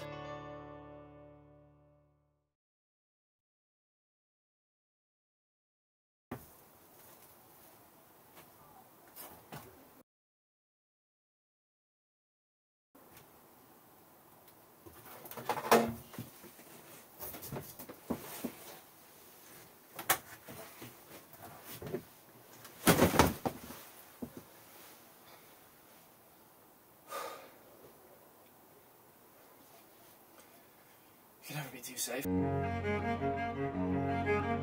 I think we'd best start with me laying my cards out on the table. Rio 2016, to my mind, is terrible. Not because it is not fun to play, because at times it is, but because of how it lacks soul. London 2012 was a young flamboyant partygoer, the life and soul, the one whispering in the DJ's ear, the one with the most extravagant outfit. Then Rio 2016 is that exact same person, except it's the next night and they're hungover, but they got invited and can't say no lest they ruin their social standing as a premium lad. But by rocking up unshaven in the same clothes but with odd socks and having forgotten their coat on the bus, they kind of end up tarnishing it anyway. It's not as if they jumped the shark per se in London 2012, and even if they had, the response to jumping the shark is not sitting in a floaty. You need to at least try. Allow me to break down in explicit detail why Mario and Sonic's Rio 2016 Olympic outing is actually not that, and is rather a soulless dancing monkey spinning a sign. If Sochi 2014 was a misstep, then Rio 2016 proved that no, Sochi was not a misstep. This was Sega choosing to take the path on the left. Rio 2016 is a shell of a product that exists because it must, not because it should. They had the license and they needed to use it. It is the Fantastic Four, Fan-Four-Stick, whatever stick of the Mario and Sonic series. There is no reason for this game to exist. There is no justification, there is no inspiration. It just kind of does. Not only does it fail to provide to us, the audience, a reason for it to exist, I'd argue it provides a reason for it not to. It has the most anemic event list yet, with plenty of cuts and only 4 new offerings. While it felt fitting to add football and equestrian sports to London's Olympics, tell me, what relevance do rugby, boxing, or golf have with Brazil? Rugby's only significance to the nation is that Brazil originally qualified for the first ever Rugby Sevens Olympic event, but ignoring that random historical factoid, few would argue that rugby is a distinctly Brazilian sport. The nation has never even qualified for a Rugby World Cup. Rugby has very little to do with Brazil's sporting identity, outside of the fact that it is a British sport that British colonizers brought to the country. But that's about it. It is not popular. Why not, instead of rugby, include basketball? Basketball is an exceptionally popular sport in Brazil, with courts, makeshift or not, adorning the streets of Rio. Its popularity is up there with the likes of football and beach volleyball. Instead of boxing, where throughout history Brazil have 2 gold medals only in 2016 and 2021, why not include a sport with deep roots in the culture, with popularity to boot? Why not include Olympic judo, or try to translate Brazilian jiu-jitsu or mixed martial arts? Boxing has little to no popularity and a significance to equal that in the country. It is baffling why boxing was ever included, especially when all 3 of the other combat sports I just alluded to are massive in the country, with Jose Aldo, a Brazilian UFC athlete, taking home another MMA title that very same year. The MMA record books are dominated by Brazilian icons, with jiu-jitsu and other strands of martial arts intrinsically linked into Brazilian culture. It was the obvious choice. One may argue that MMA is too visceral, jiu-jitsu too violent for a kid's game, and that's a straw man argument at best. If boxing is fine, if sword fighting is fine, if the shooting or karate games in the upcoming Tokyo entry would both be deemed fine, then there are ways to make MMA work in a manner that is not visually disturbing. And even if Olympic judo would need little to no censorship anyway. That is indeed an Olympic event, one that Brazil perform remarkably in, with strong Brazilian heritage. Or, you know what, even capoeira, that would be a remarkably unique event within the combat sphere. Perhaps judo is the main Olympic sport, with capoeira being the dream remixed version of judo. Basically, anything but boxing. In regards to golf, I shouldn't actually need to tell you myself. Here's what the Brazilian officials had to say about the sport's presence in Brazil. So let's get this straight. Golf is a nothing sport in Brazil. It has no presence. Why introduce it here? If we truly cared about representing Brazilian sporting heritage, if we really cared about giving this game an identity, why not include surfing, skateboarding, futsal, handball, tennis, sports popular among Brazilians of all ages? Instead of, like, you know, golf, the sport that nobody plays. It's not even as if they were trying to just fill in the blanks in the event list, like events that hadn't been covered yet, because events are dropped all the time, and new ones are consistently brought in throughout the series history.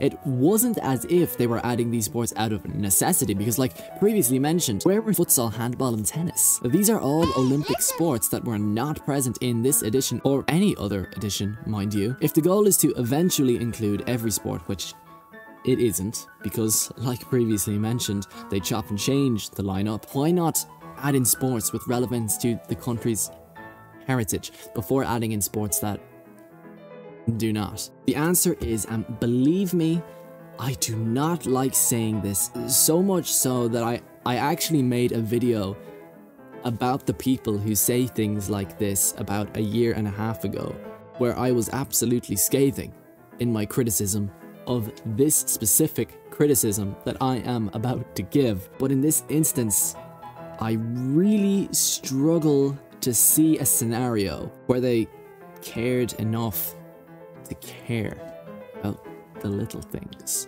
It's obvious they cared while working on London 2012, and it's obvious they cared while working on Winter 2010. But in Rio, none of the events have any relation to the heritage of the host, likely signifying a lack of research. Not budget. Golf is new. They made new assets for golf, and golf games are not exactly easy to develop, what with the infinite number of variables, and as such, an infinite amount of potential for bugs. That time should have been put somewhere else, but it wasn't. And that misallocation of time was not for budgetary constraints. It was just an oversight. Unless someone higher up had a strong desire to include golf for some abstract marketing reason, golf's inclusion is a reflection on the team just not really caring that much. Likewise with boxing, when other combat sports were so obvious. Rugby is another infuriating inclusion. It would have made sense for the London Games, but not for Rio. However, credit where credit is due for including beach volleyball. That's a popular sport in Brazil, Rio even especially. That was an excellent inclusion. But, and perhaps this is somewhat glass half empty of me, that just creates more questions. Why care enough to make 1 out of the 4 new events actually relevant to the hosting nation? What was the conversation here behind the scenes? And on the topic of the Olympic events in Rio, let's talk about the distillation of the magic in every prior entry, the dream events, or the lack thereof. Do you see this event select screen? As a kid, I looked at this and thought, wow, there sure must be a lot of unlockable dream events if none of them are here. One quick visit to Nintendo support later, and I was in a little bit of shock. After everything we've spoken of, after definitively coming to the conclusion that dream events were a genius realization of everything the team wanted to achieve with this project, it surely seems unthinkable, right, that they just cut that. It seems crazy that they would just willingly remove the best part of the whole series. They removed a variety of events on top of this, with only 14 of them present compared to 20 in 2008 and 21 in 2012, added in 4 new events with nothing to do with the hosting nation, thus failing to build any semblance of character or world feel, and then they took away all the dream events, violently sucking the fantasy out of the experience, and then they failed to replace the story modes of past with anything. London Party was replaced with a lackluster tournament mode and hero showdown, which, after breaking through a barrier of boredom to try, I found out that they're just minigame playlists. There's no kind of unique personality to either of them, it's just a way to randomly select and play some minigames. Now, you might remember me saying at the start of this segment that I had trouble with corrupted footage. That is true. My Razer Ripsaw capture card was not agreeing with my Wii U for some strange reason, probably because it's Razer. So as such, I legally emulated by burning my Rio 2016 CD on my PC, and I say all this because the egregious glitch you are about to see in about 3 seconds was not to do with Rio itself and entirely to do with the emulator that I was using. Okay, back to the script. The beach event select screen is an excellent idea, executed so dramatically poorly that it doesn't even matter. You walk around a beach on Rio where talking to the various NPCs does the job a button press normally would. Talk to this person for minigames, this person for tournaments, etc, etc. I don't actually quite know how to feel about this inclusion, in truth. It is a nice touch, that much is certain. It's a nice idea to switch up how the menu works, to add a bit of personality, but while conceptually it sounds great, in execution, I find it nothing short of lackluster. The main draw of this beach is that you can explore it and talk to the characters, kind of like a miniature Rosalina observatory. Technically, the observatory could have been streamlined into a world map, but there are so many hidden details, so many references, so many characters aboard the observatory that by streamlining you would miss out on so much world building. The time spent navigating the observatory is a necessary concession for what is gained. Again, you can look at these to hear more about that in, once again, excruciatingly verbose detail. You as the player waste more time between levels, but you also get added context to the world that you wouldn't get otherwise. There are things to do, things to be seen, and it just adds to the immersion, therefore it justifies itself. In Rio 2016, you just waste time between the levels. There is nothing on the beach. It adds nothing to the immersion, because if anything, it routinely breaks immersion. You play as your me, walking around the sands of this tiny little stretch of land. And it is tiny, and there is nothing to do except talk to characters. And that is a whole nother kettle of fish all on its own. You either talk to someone who brings you to a different menu where you select options, or you talk to someone who responds ish. It is just weird. Why is it that Big the Cat specifically is the person who activates the menu,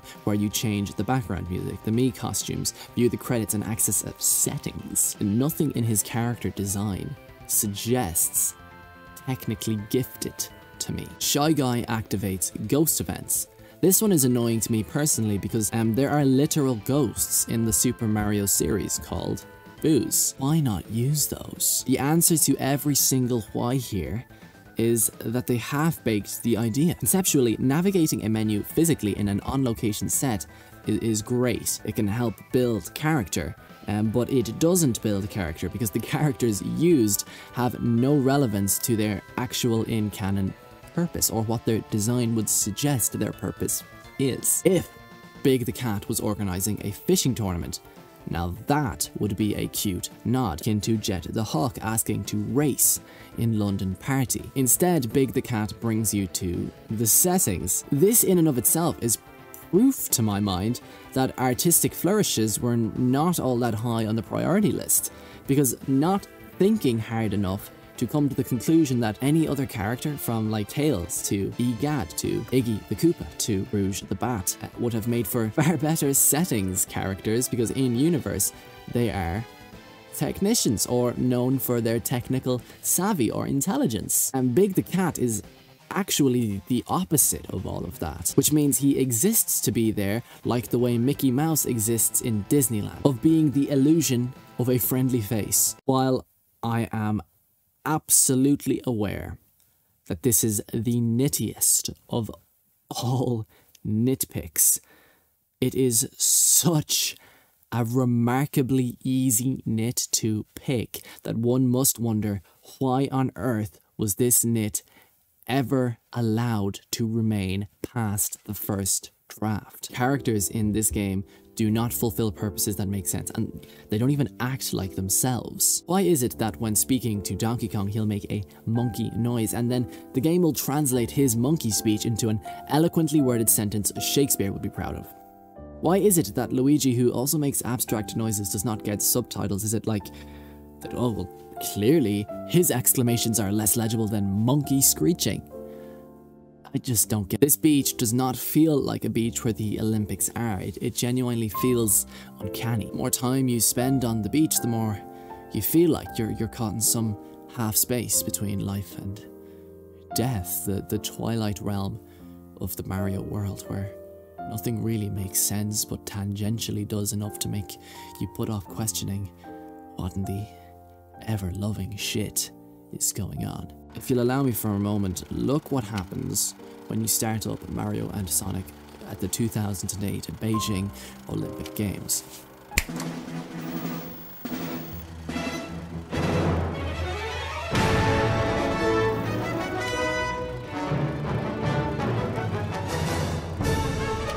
Okay. Now here's what happens when you start up London 2012.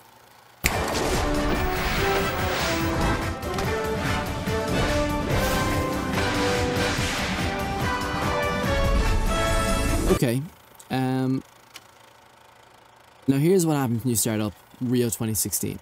Released for Nintendo's most powerful console of all time for when Rio released, and their first ever high-definition console. Okay.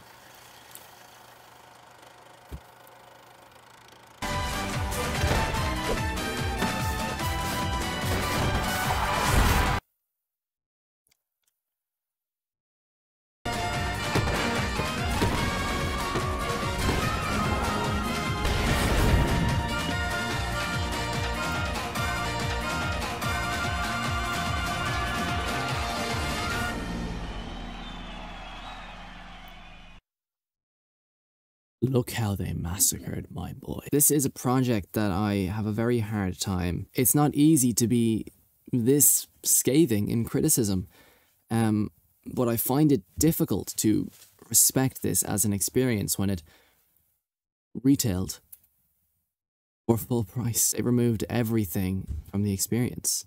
There is no place, there is no fantasy, and there is no soul in Mario and Sonic at the Rio 2016 Olympic Games. And don't you know, I saved my most damning criticism for last. The game is not even that fun to play, especially not with friends, because they took away what made the game a casual party game.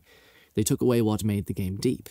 They took away what made the game so versatile, so non-linear. What made the game just masterable enough so that you can come up with a technique, but just abstract enough, just intuitive enough, that anyone off the street with no video game experience could potentially give a grandmaster a good match. They took away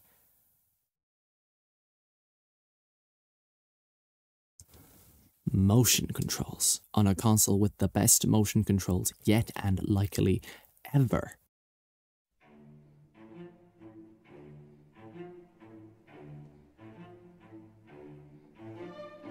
Let's go back to 100-meter race so I can categorically explain to you why this is terrible. Do you remember how intense 100-meter race was in 2008?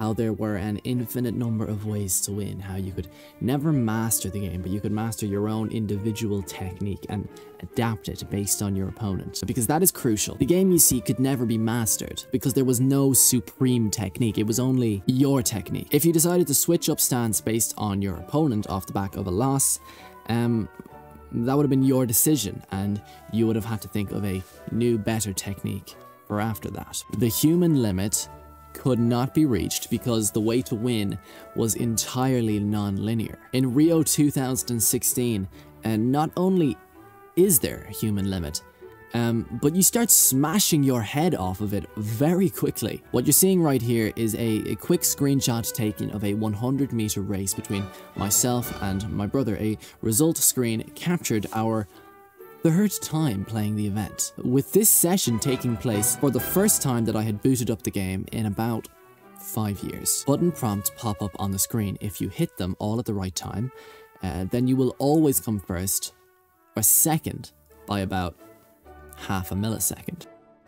How is this a party game? Put yourself in the shoes of a group of friends playing a fun, casual party game late at night, possibly sharing beverages they acquired by busting out a trench coat and standing on each other's shoulders. You play the game once.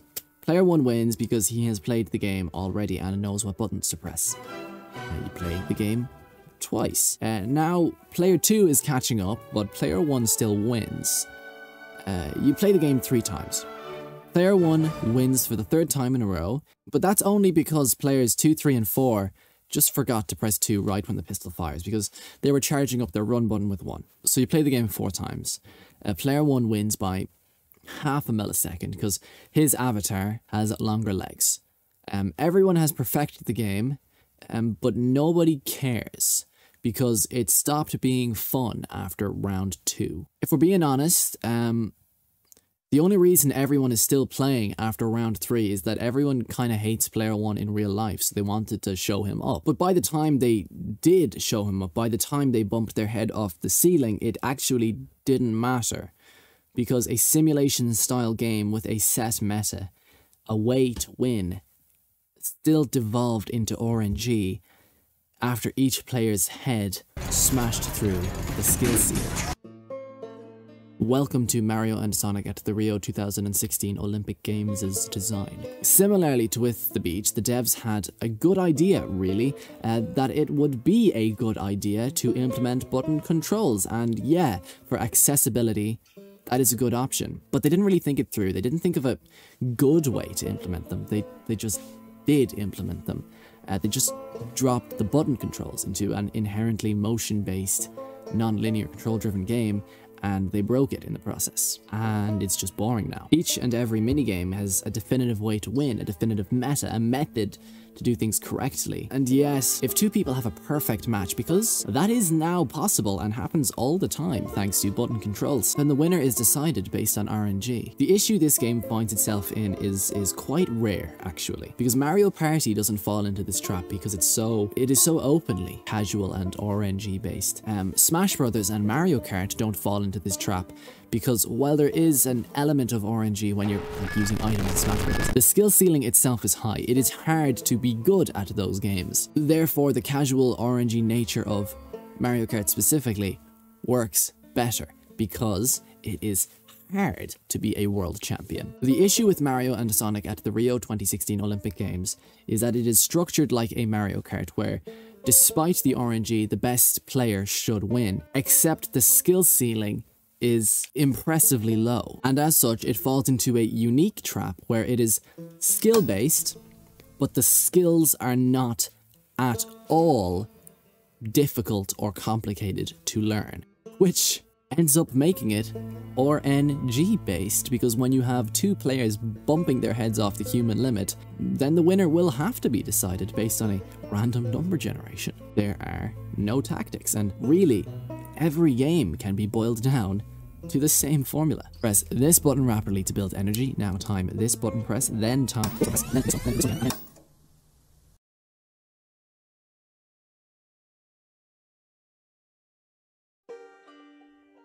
It breaks immersion, because it doesn't take long to realize that these are basically just movies you're watching. You are watching the characters do things, but you aren't really controlling them. You're just pressing buttons, and the same ones as last time, but just now they're doing something slightly different. It feels like you've exited the Matrix. It feels like a collection of QuickTime events, and you sit there and you watch as the game says, "Well done, you are the best sailor the 7 seas ever saw." Despite the fact that if the sailing overlay, because I mean, I guess that's kind of all the events are, overlays over a C# command line asking for rhythmic inputs from the same buttons. in the same order, had been replaced by the biking overlay, you still probably would have got on the podium, because everything's the same. If your video game makes me feel like I have exited the Matrix if I suddenly realize the futility of my sitting there pressing buttons, you have failed as a designer. And it's so strange because London was such a remarkably well-designed, tight video game. Rio should have been a surefire success, but then I dove into the archives.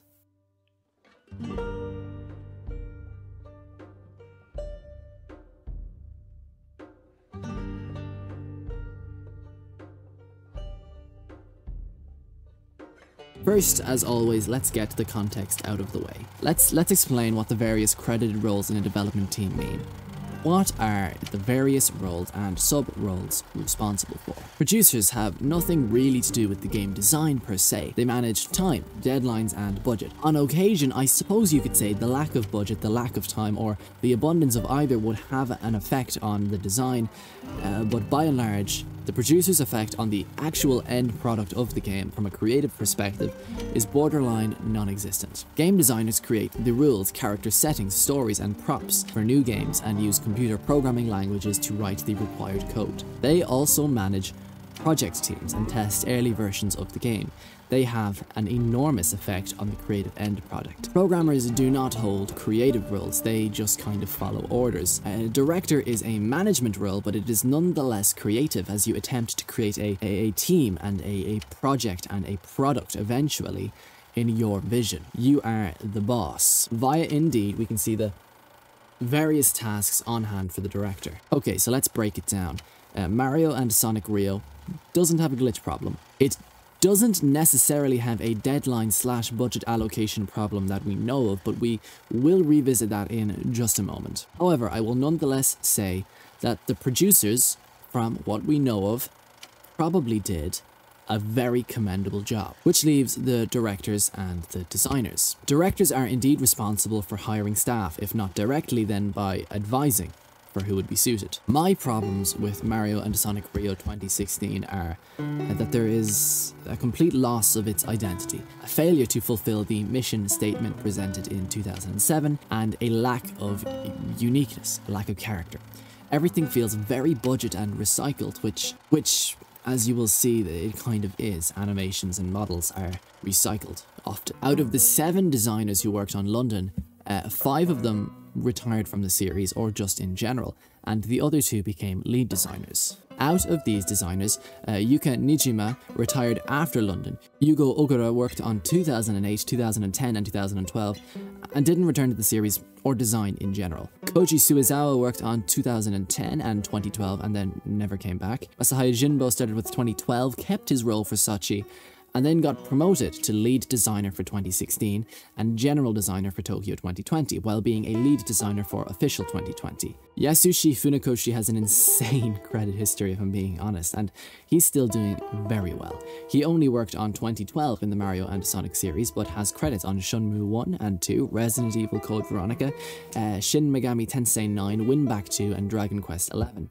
He never returned to the Mario and Sonic series after 2012. Shingo Kawakami has only ever worked on Olympic Games as a designer. He has credits on every Mario and Sonic as a designer, except 2008, where he was a planning section assistant. Starting with 2016, he became a lead game designer. Kota Terada was a planner on 2008 and a designer on 2010 and 2012. He then retired after that. For Rio 2016, Ayugo Kasahara returned to directorial duties. This would be the last time he'd ever direct an original game.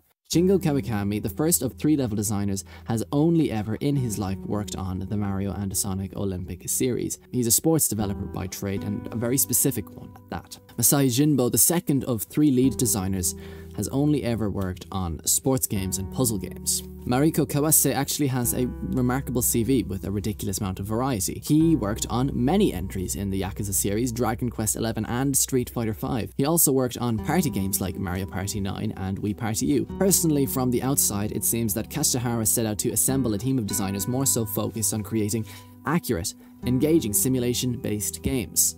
I do not know for certain, but from the CVs of the staff on hand, from what the game turned out to be, from where all the emphasis was put, from where all the emphasis is absent, it seems clear that their heart was firmly in the place of creating a more accurate simulation than they'd ever done before, or at the very least, a more grounded one.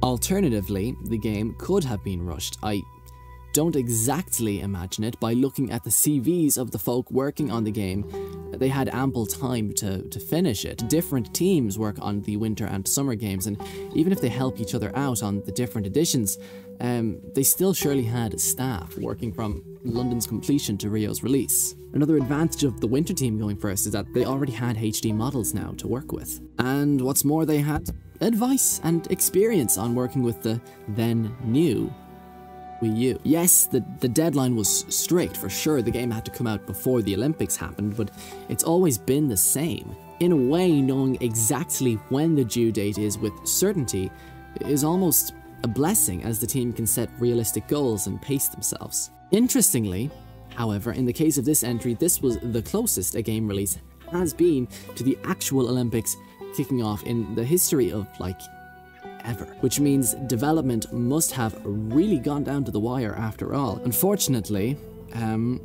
all I can offer is my own conjecture. It seems obvious to me that the strengths of the series were rooted in the fantasy, in the non-linear control mechanism, in the magic, the personality, the uniqueness, the flavor. And Rio 2016 removed the best parts of every prior entry, doubling down on the bad parts. There's not really any passion present in this project, and that's a little bit heartbreaking, especially coming straight after the magnificence, the grandeur of London 2012. One of, if we're going to go fully subjective, one of my personal favourite multiplayer / sport games of all time. It feels hollow. Rio just feels hollow. I remember at the time of release, I sat down and thought to myself, this isn't great, but they're acquainted now with making HD versions of these games. Maybe this final product feels so shallow because they spent all their time making the fancy coat of paint. Next time around, that was a bit of a Belfast accent. Next time around. I actually think that accent is sick. I kind of wish I had it. Next time around, I thought, okay, they don't have to use that paint to cover over a 2001 Ford Focus.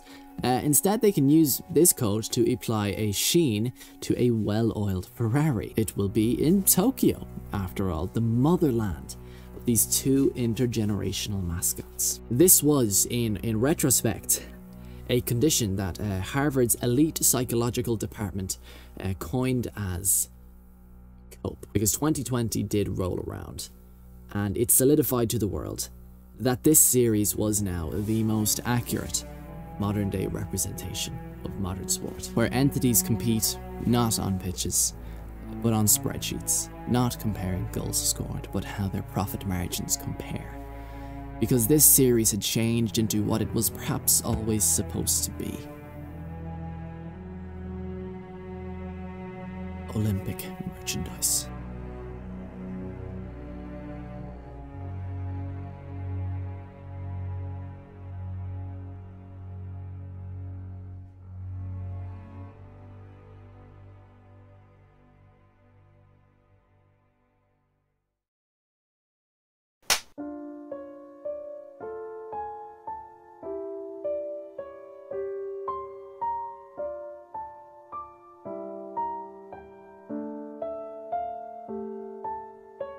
And here we are, the not-so-grand finale.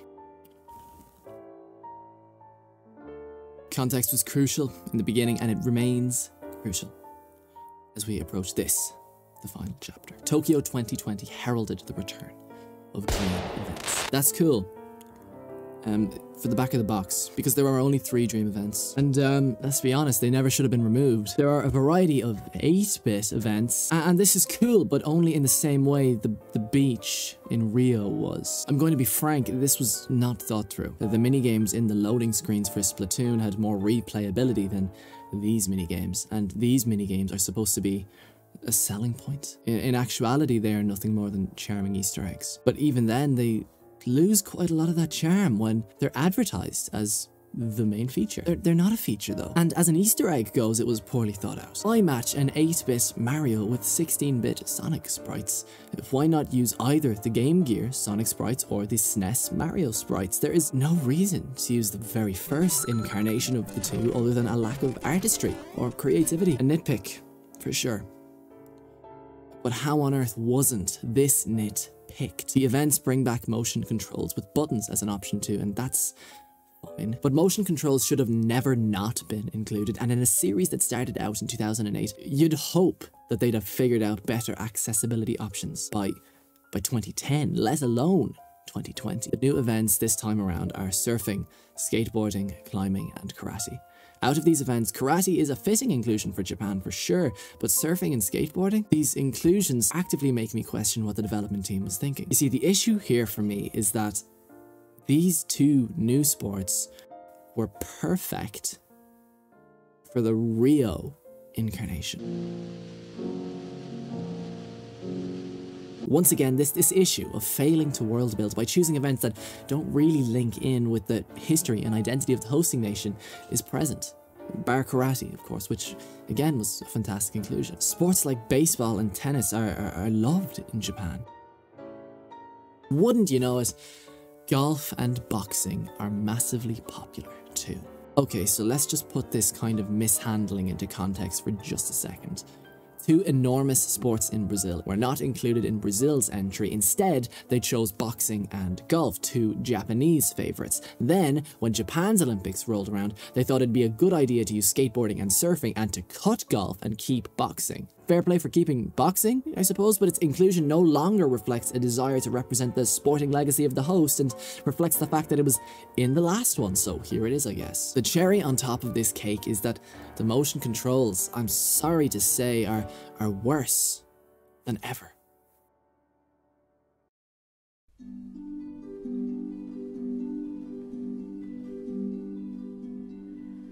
The accelerometers and gyroscopes in the Joy-Cons are nothing compared to the precision of the Wiimote paired with a motion bar. The main issue to me in regards to the gameplay itself on a fundamental level is that every single minigame in this game plays worse because they have to make up for the more lackluster motion control by providing a greater flexibility in regards to the timings and the posture one needs to perform. The games themselves are less complicated and less precise to make up for the fact that the Joy-Cons themselves are less complicated and less precise. Therefore, the definitive best way to play the game is with button controls. In fact, it often feels like the game was built around button controls with the motion thrown in as an afterthought, which is entirely fine. But if that's the case, then you're going to need to try harder to create deeper gameplay systems because you can't rely on the novelty of the non-linear motion system. And they don't really try harder to do that. The gameplay itself is not deep, it is shallow. There's nothing at all interesting about the gameplay design of Mario and Sonic at the Olympic Games Tokyo 2020. It simply tries to ape the format of its predecessors without half of the technical nous or design integrity. Each and every minigame in the selection plays worse than its 2008 and 2012 counterparts. To my mind, there is no point trying to replicate what your predecessor was so good at if you simply do not have the hardware to do so. From my perspective, if you're going to try to recapture something special from 2008, you'd really want to at least live up to what 2008 was on a fundamental level. And realistically, you'd want to go beyond then, not settle for slightly less creative, less complicated, less interesting, less fun to play. Perhaps there's no better signifier of this new, more dull, more standard, more default approach than the box art itself. The 2 mascots standing side by side holding a medal, compared to Rio's, compared to London's, compared to every winter cover. It strikes me as very last minute. Once again, we've returned to the dull main themes in comparison to the wide sweeping operatic OSTs present in Winter and London. Have a listen to this main theme and try now to discern it from that original 2008 bog standard main theme. They are cut from the same cloth.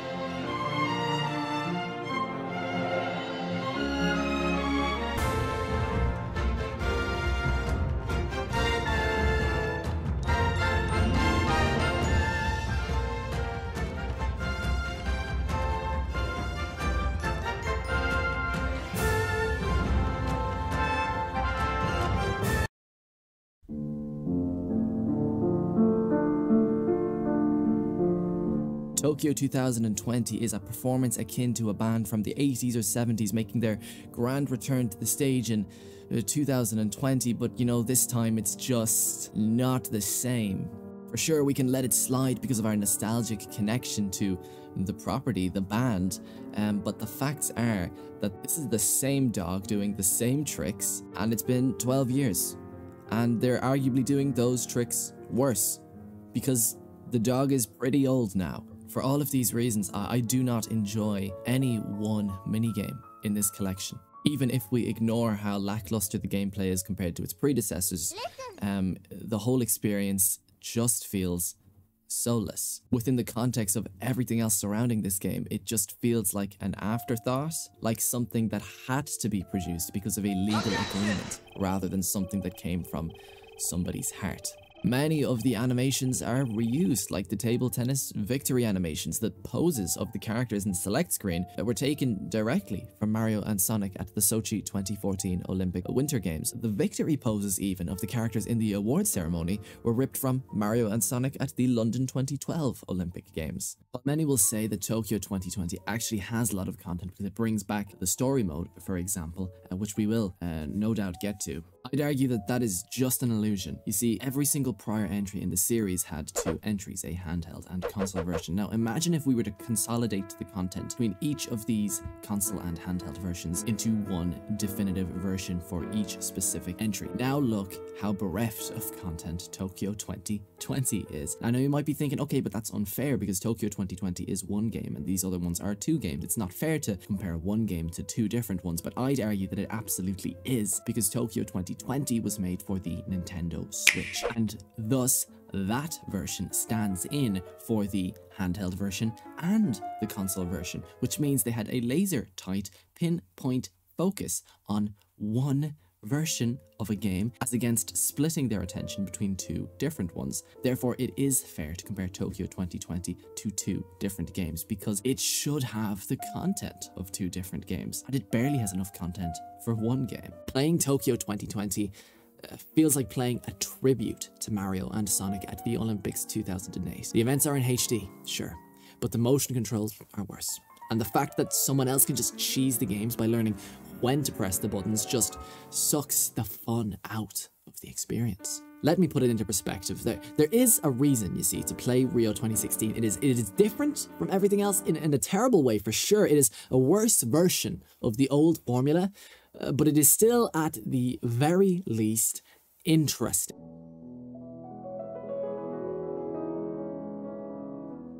And in truth, there is possibly someone out there who likes Rio the most because it is different. Tokyo 2020 is not bad or good, it is just a snooze fest because it takes inspiration from the very first game in the series and tries to replicate that formula with a worse set of controls, a poorly structured meta, less dream events, well, and actually I suppose, well, actually more quote-unquote creativity, but perhaps I'm being harsh here, but I'd argue that that's by default. Beijing was a minigame select screen, and That's it. But you might remember me saying about Sega's Olympic Sim in 2008 that context was crucial, and it remains crucial today. In 2008, what it was all it needed to be. That's all anyone wanted it to be. Tokyo 2020 released in the year of our Lord 2019, 12 years after Beijing 2008, an entire 2 console generations later after the jump to high definition. The formula was more established, there were more developers to draw from, there was more experience on hand, they had more time than ever, seeing as nobody made a 2018 edition, meaning they had all hands on deck, they had more staff than ever, featuring upwards of 4 different development teams, and most importantly, they still had the 2 biggest video game icons of all time, now bigger than ever, fit with an infinite selection of characters and worlds to pluck from. And with all that, they created a video toy that failed to recapture the non-linear controls of 2008, had less creativity than Vancouver Winter 2010 or the Summer London 2012 games. Not bankrupt, mind you, in both, like the way Rio 2016 was, just depressingly worse. Tokyo 2020 glitters, it is shiny, but beneath that facade, that beautiful veneer, it's hollow. Empty. There's nothing there. Tokyo 2020 is not good. It's just shiny.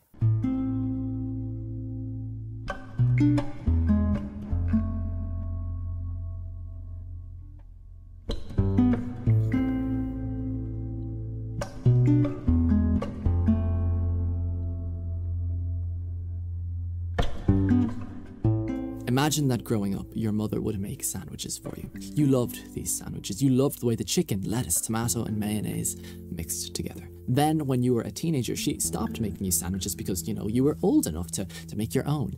Instead, she'd give you money to buy lunch at the deli, where you would buy a pot noodle every day. You ate pot noodles for 8 years. And let's be honest, they were worse. Actually, they were terrible. You just wanted one of those classic sandwiches again. Then, out of the blue, out of nowhere, your family decided to go on a picnic. And your mother made sandwiches. Thank Christ, you thought.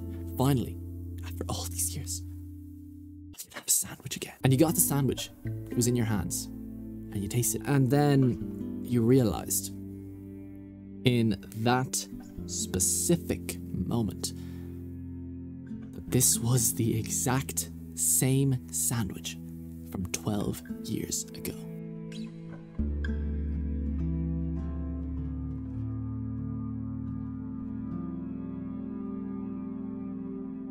No, like the exact same. Because in the time since, you forgot that pairing margarine with low-fat mayonnaise was the norm. That was the dietary trend. Nowadays, it has been categorically decided. Hey, editor's note, I have no clue why I said that, because first off, I know jack shit about diet, but if there is one thing I do know, it's that nothing is categorical. That doing that is not worth it for how much worse it is compared to the normal stuff.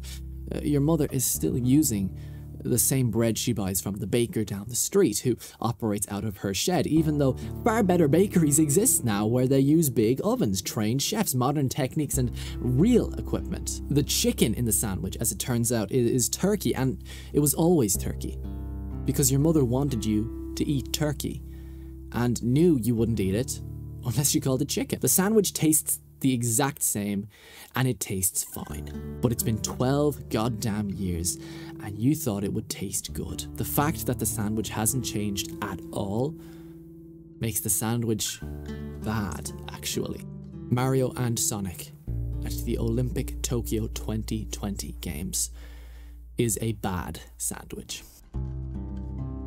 Just after saying that out loud, I think I'm probably going to cut that. That must be the most unnecessarily long-winded and stupid analogy maybe anybody's ever written. I must say that it's fantastic that the story mode returns, and the situations are wacky and goofy, and the overdramatic story is just what you'd want in a game like this, but it's not enough. The wacky framing doesn't forgive the fact that you have to play these dull events over and over again. The fact that there is dialogue doesn't excuse the lackluster 8-bit implementation. The presence of a story doesn't justify how absurdly long it lasts. There is a misconception that more content means better game. This is not true. What is true is that suits marketing teams very well. On the trailers, on the back of the box, on all of the ads, there exists the proud declaration that there is a story mode. I find it only fair then that every review ought to exclaim to the reader that there is a story mode, yes, and it is not that good. It is too long, the minigames are not fun, and the framing of the story, while once again nice in theory, is executed in a manner completely bereft of creativity. It is evident that an executive walked into the room and said, put a story mode in, and the team said, okay, and the exec said, nothing. He didn't ask anything, because them saying okay was good enough to him. There needed to be a story mode, and the quality of that story mode says to me that there just needed to be a story mode. It didn't need to be good. In Vancouver 2010 and London 2012, the story existed to create a world feel, to create a sense of place, to give purpose to the characters. In 2020, it serves to give a cool tagline for the back of the box, for money. Because this, once again, is not a game. This here is a product. This game was directed by Naohiro. Hirao has directed 4 games in his life. 3 of these games were Puyo Puyo Tetris-esque games, and the other was Mario and Sonic at the Tokyo 2020 Olympic Games. Hirao is a programmer by trade. He is credited as such on 10 different games, and that's not including his technology work or projects where he's credited as a special thanks. He works predominantly on, you guessed it, sports games, and he's excellent at it. But Iizuka and Kasahara left enormous boots to fill, and taking that into context, you have to empathize with Hirao. 2 lead designers from Rio stay on, with Masahei Jinbo replaced by Takao Hirabayashi, a designer focused mostly on the Sonic series, with credits on Sonic Colors, Sonic Unleashed, Sonic Lost World, and Sonic Runners. He was a game planner on Wacky World of Sports 2009, likely a contributing factor as to why he was hired. Why Tokyo 2020 is as uninspired as it is a mystery. Perhaps Hirao lacked the experience of an Iizuka to helm the project. Perhaps the likes of Kawakami, Marake, and Hirabayashi lacked the nous of a Nakamura, or maybe, and this is my belief as an aside,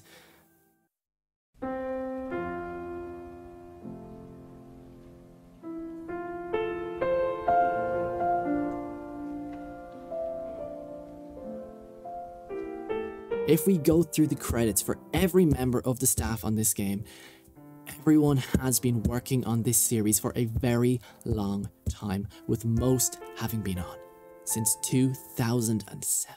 Each game in the series is fairly similar. The fact that there is a clear decline in the creativity present in each game leads me to one conclusion: burnout.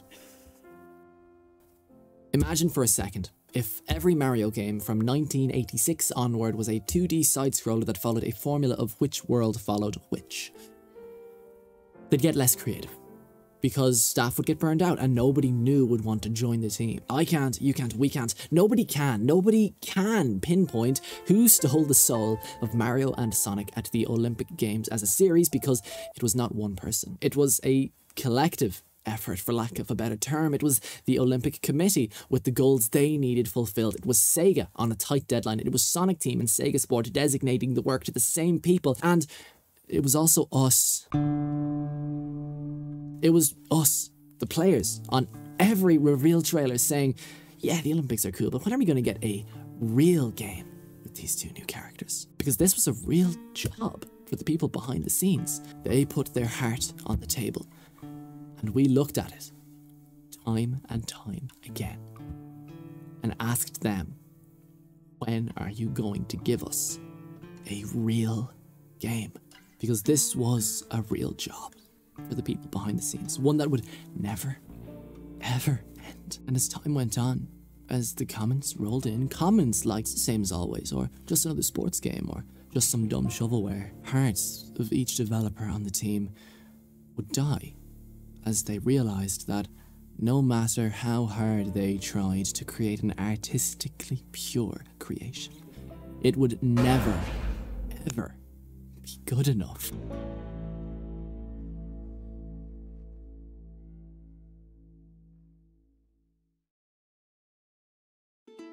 I wish I could love Tokyo, and I hope I love Paris if they make it, but I do know that I should have appreciated this series more, as much as I do now, back when I should have had.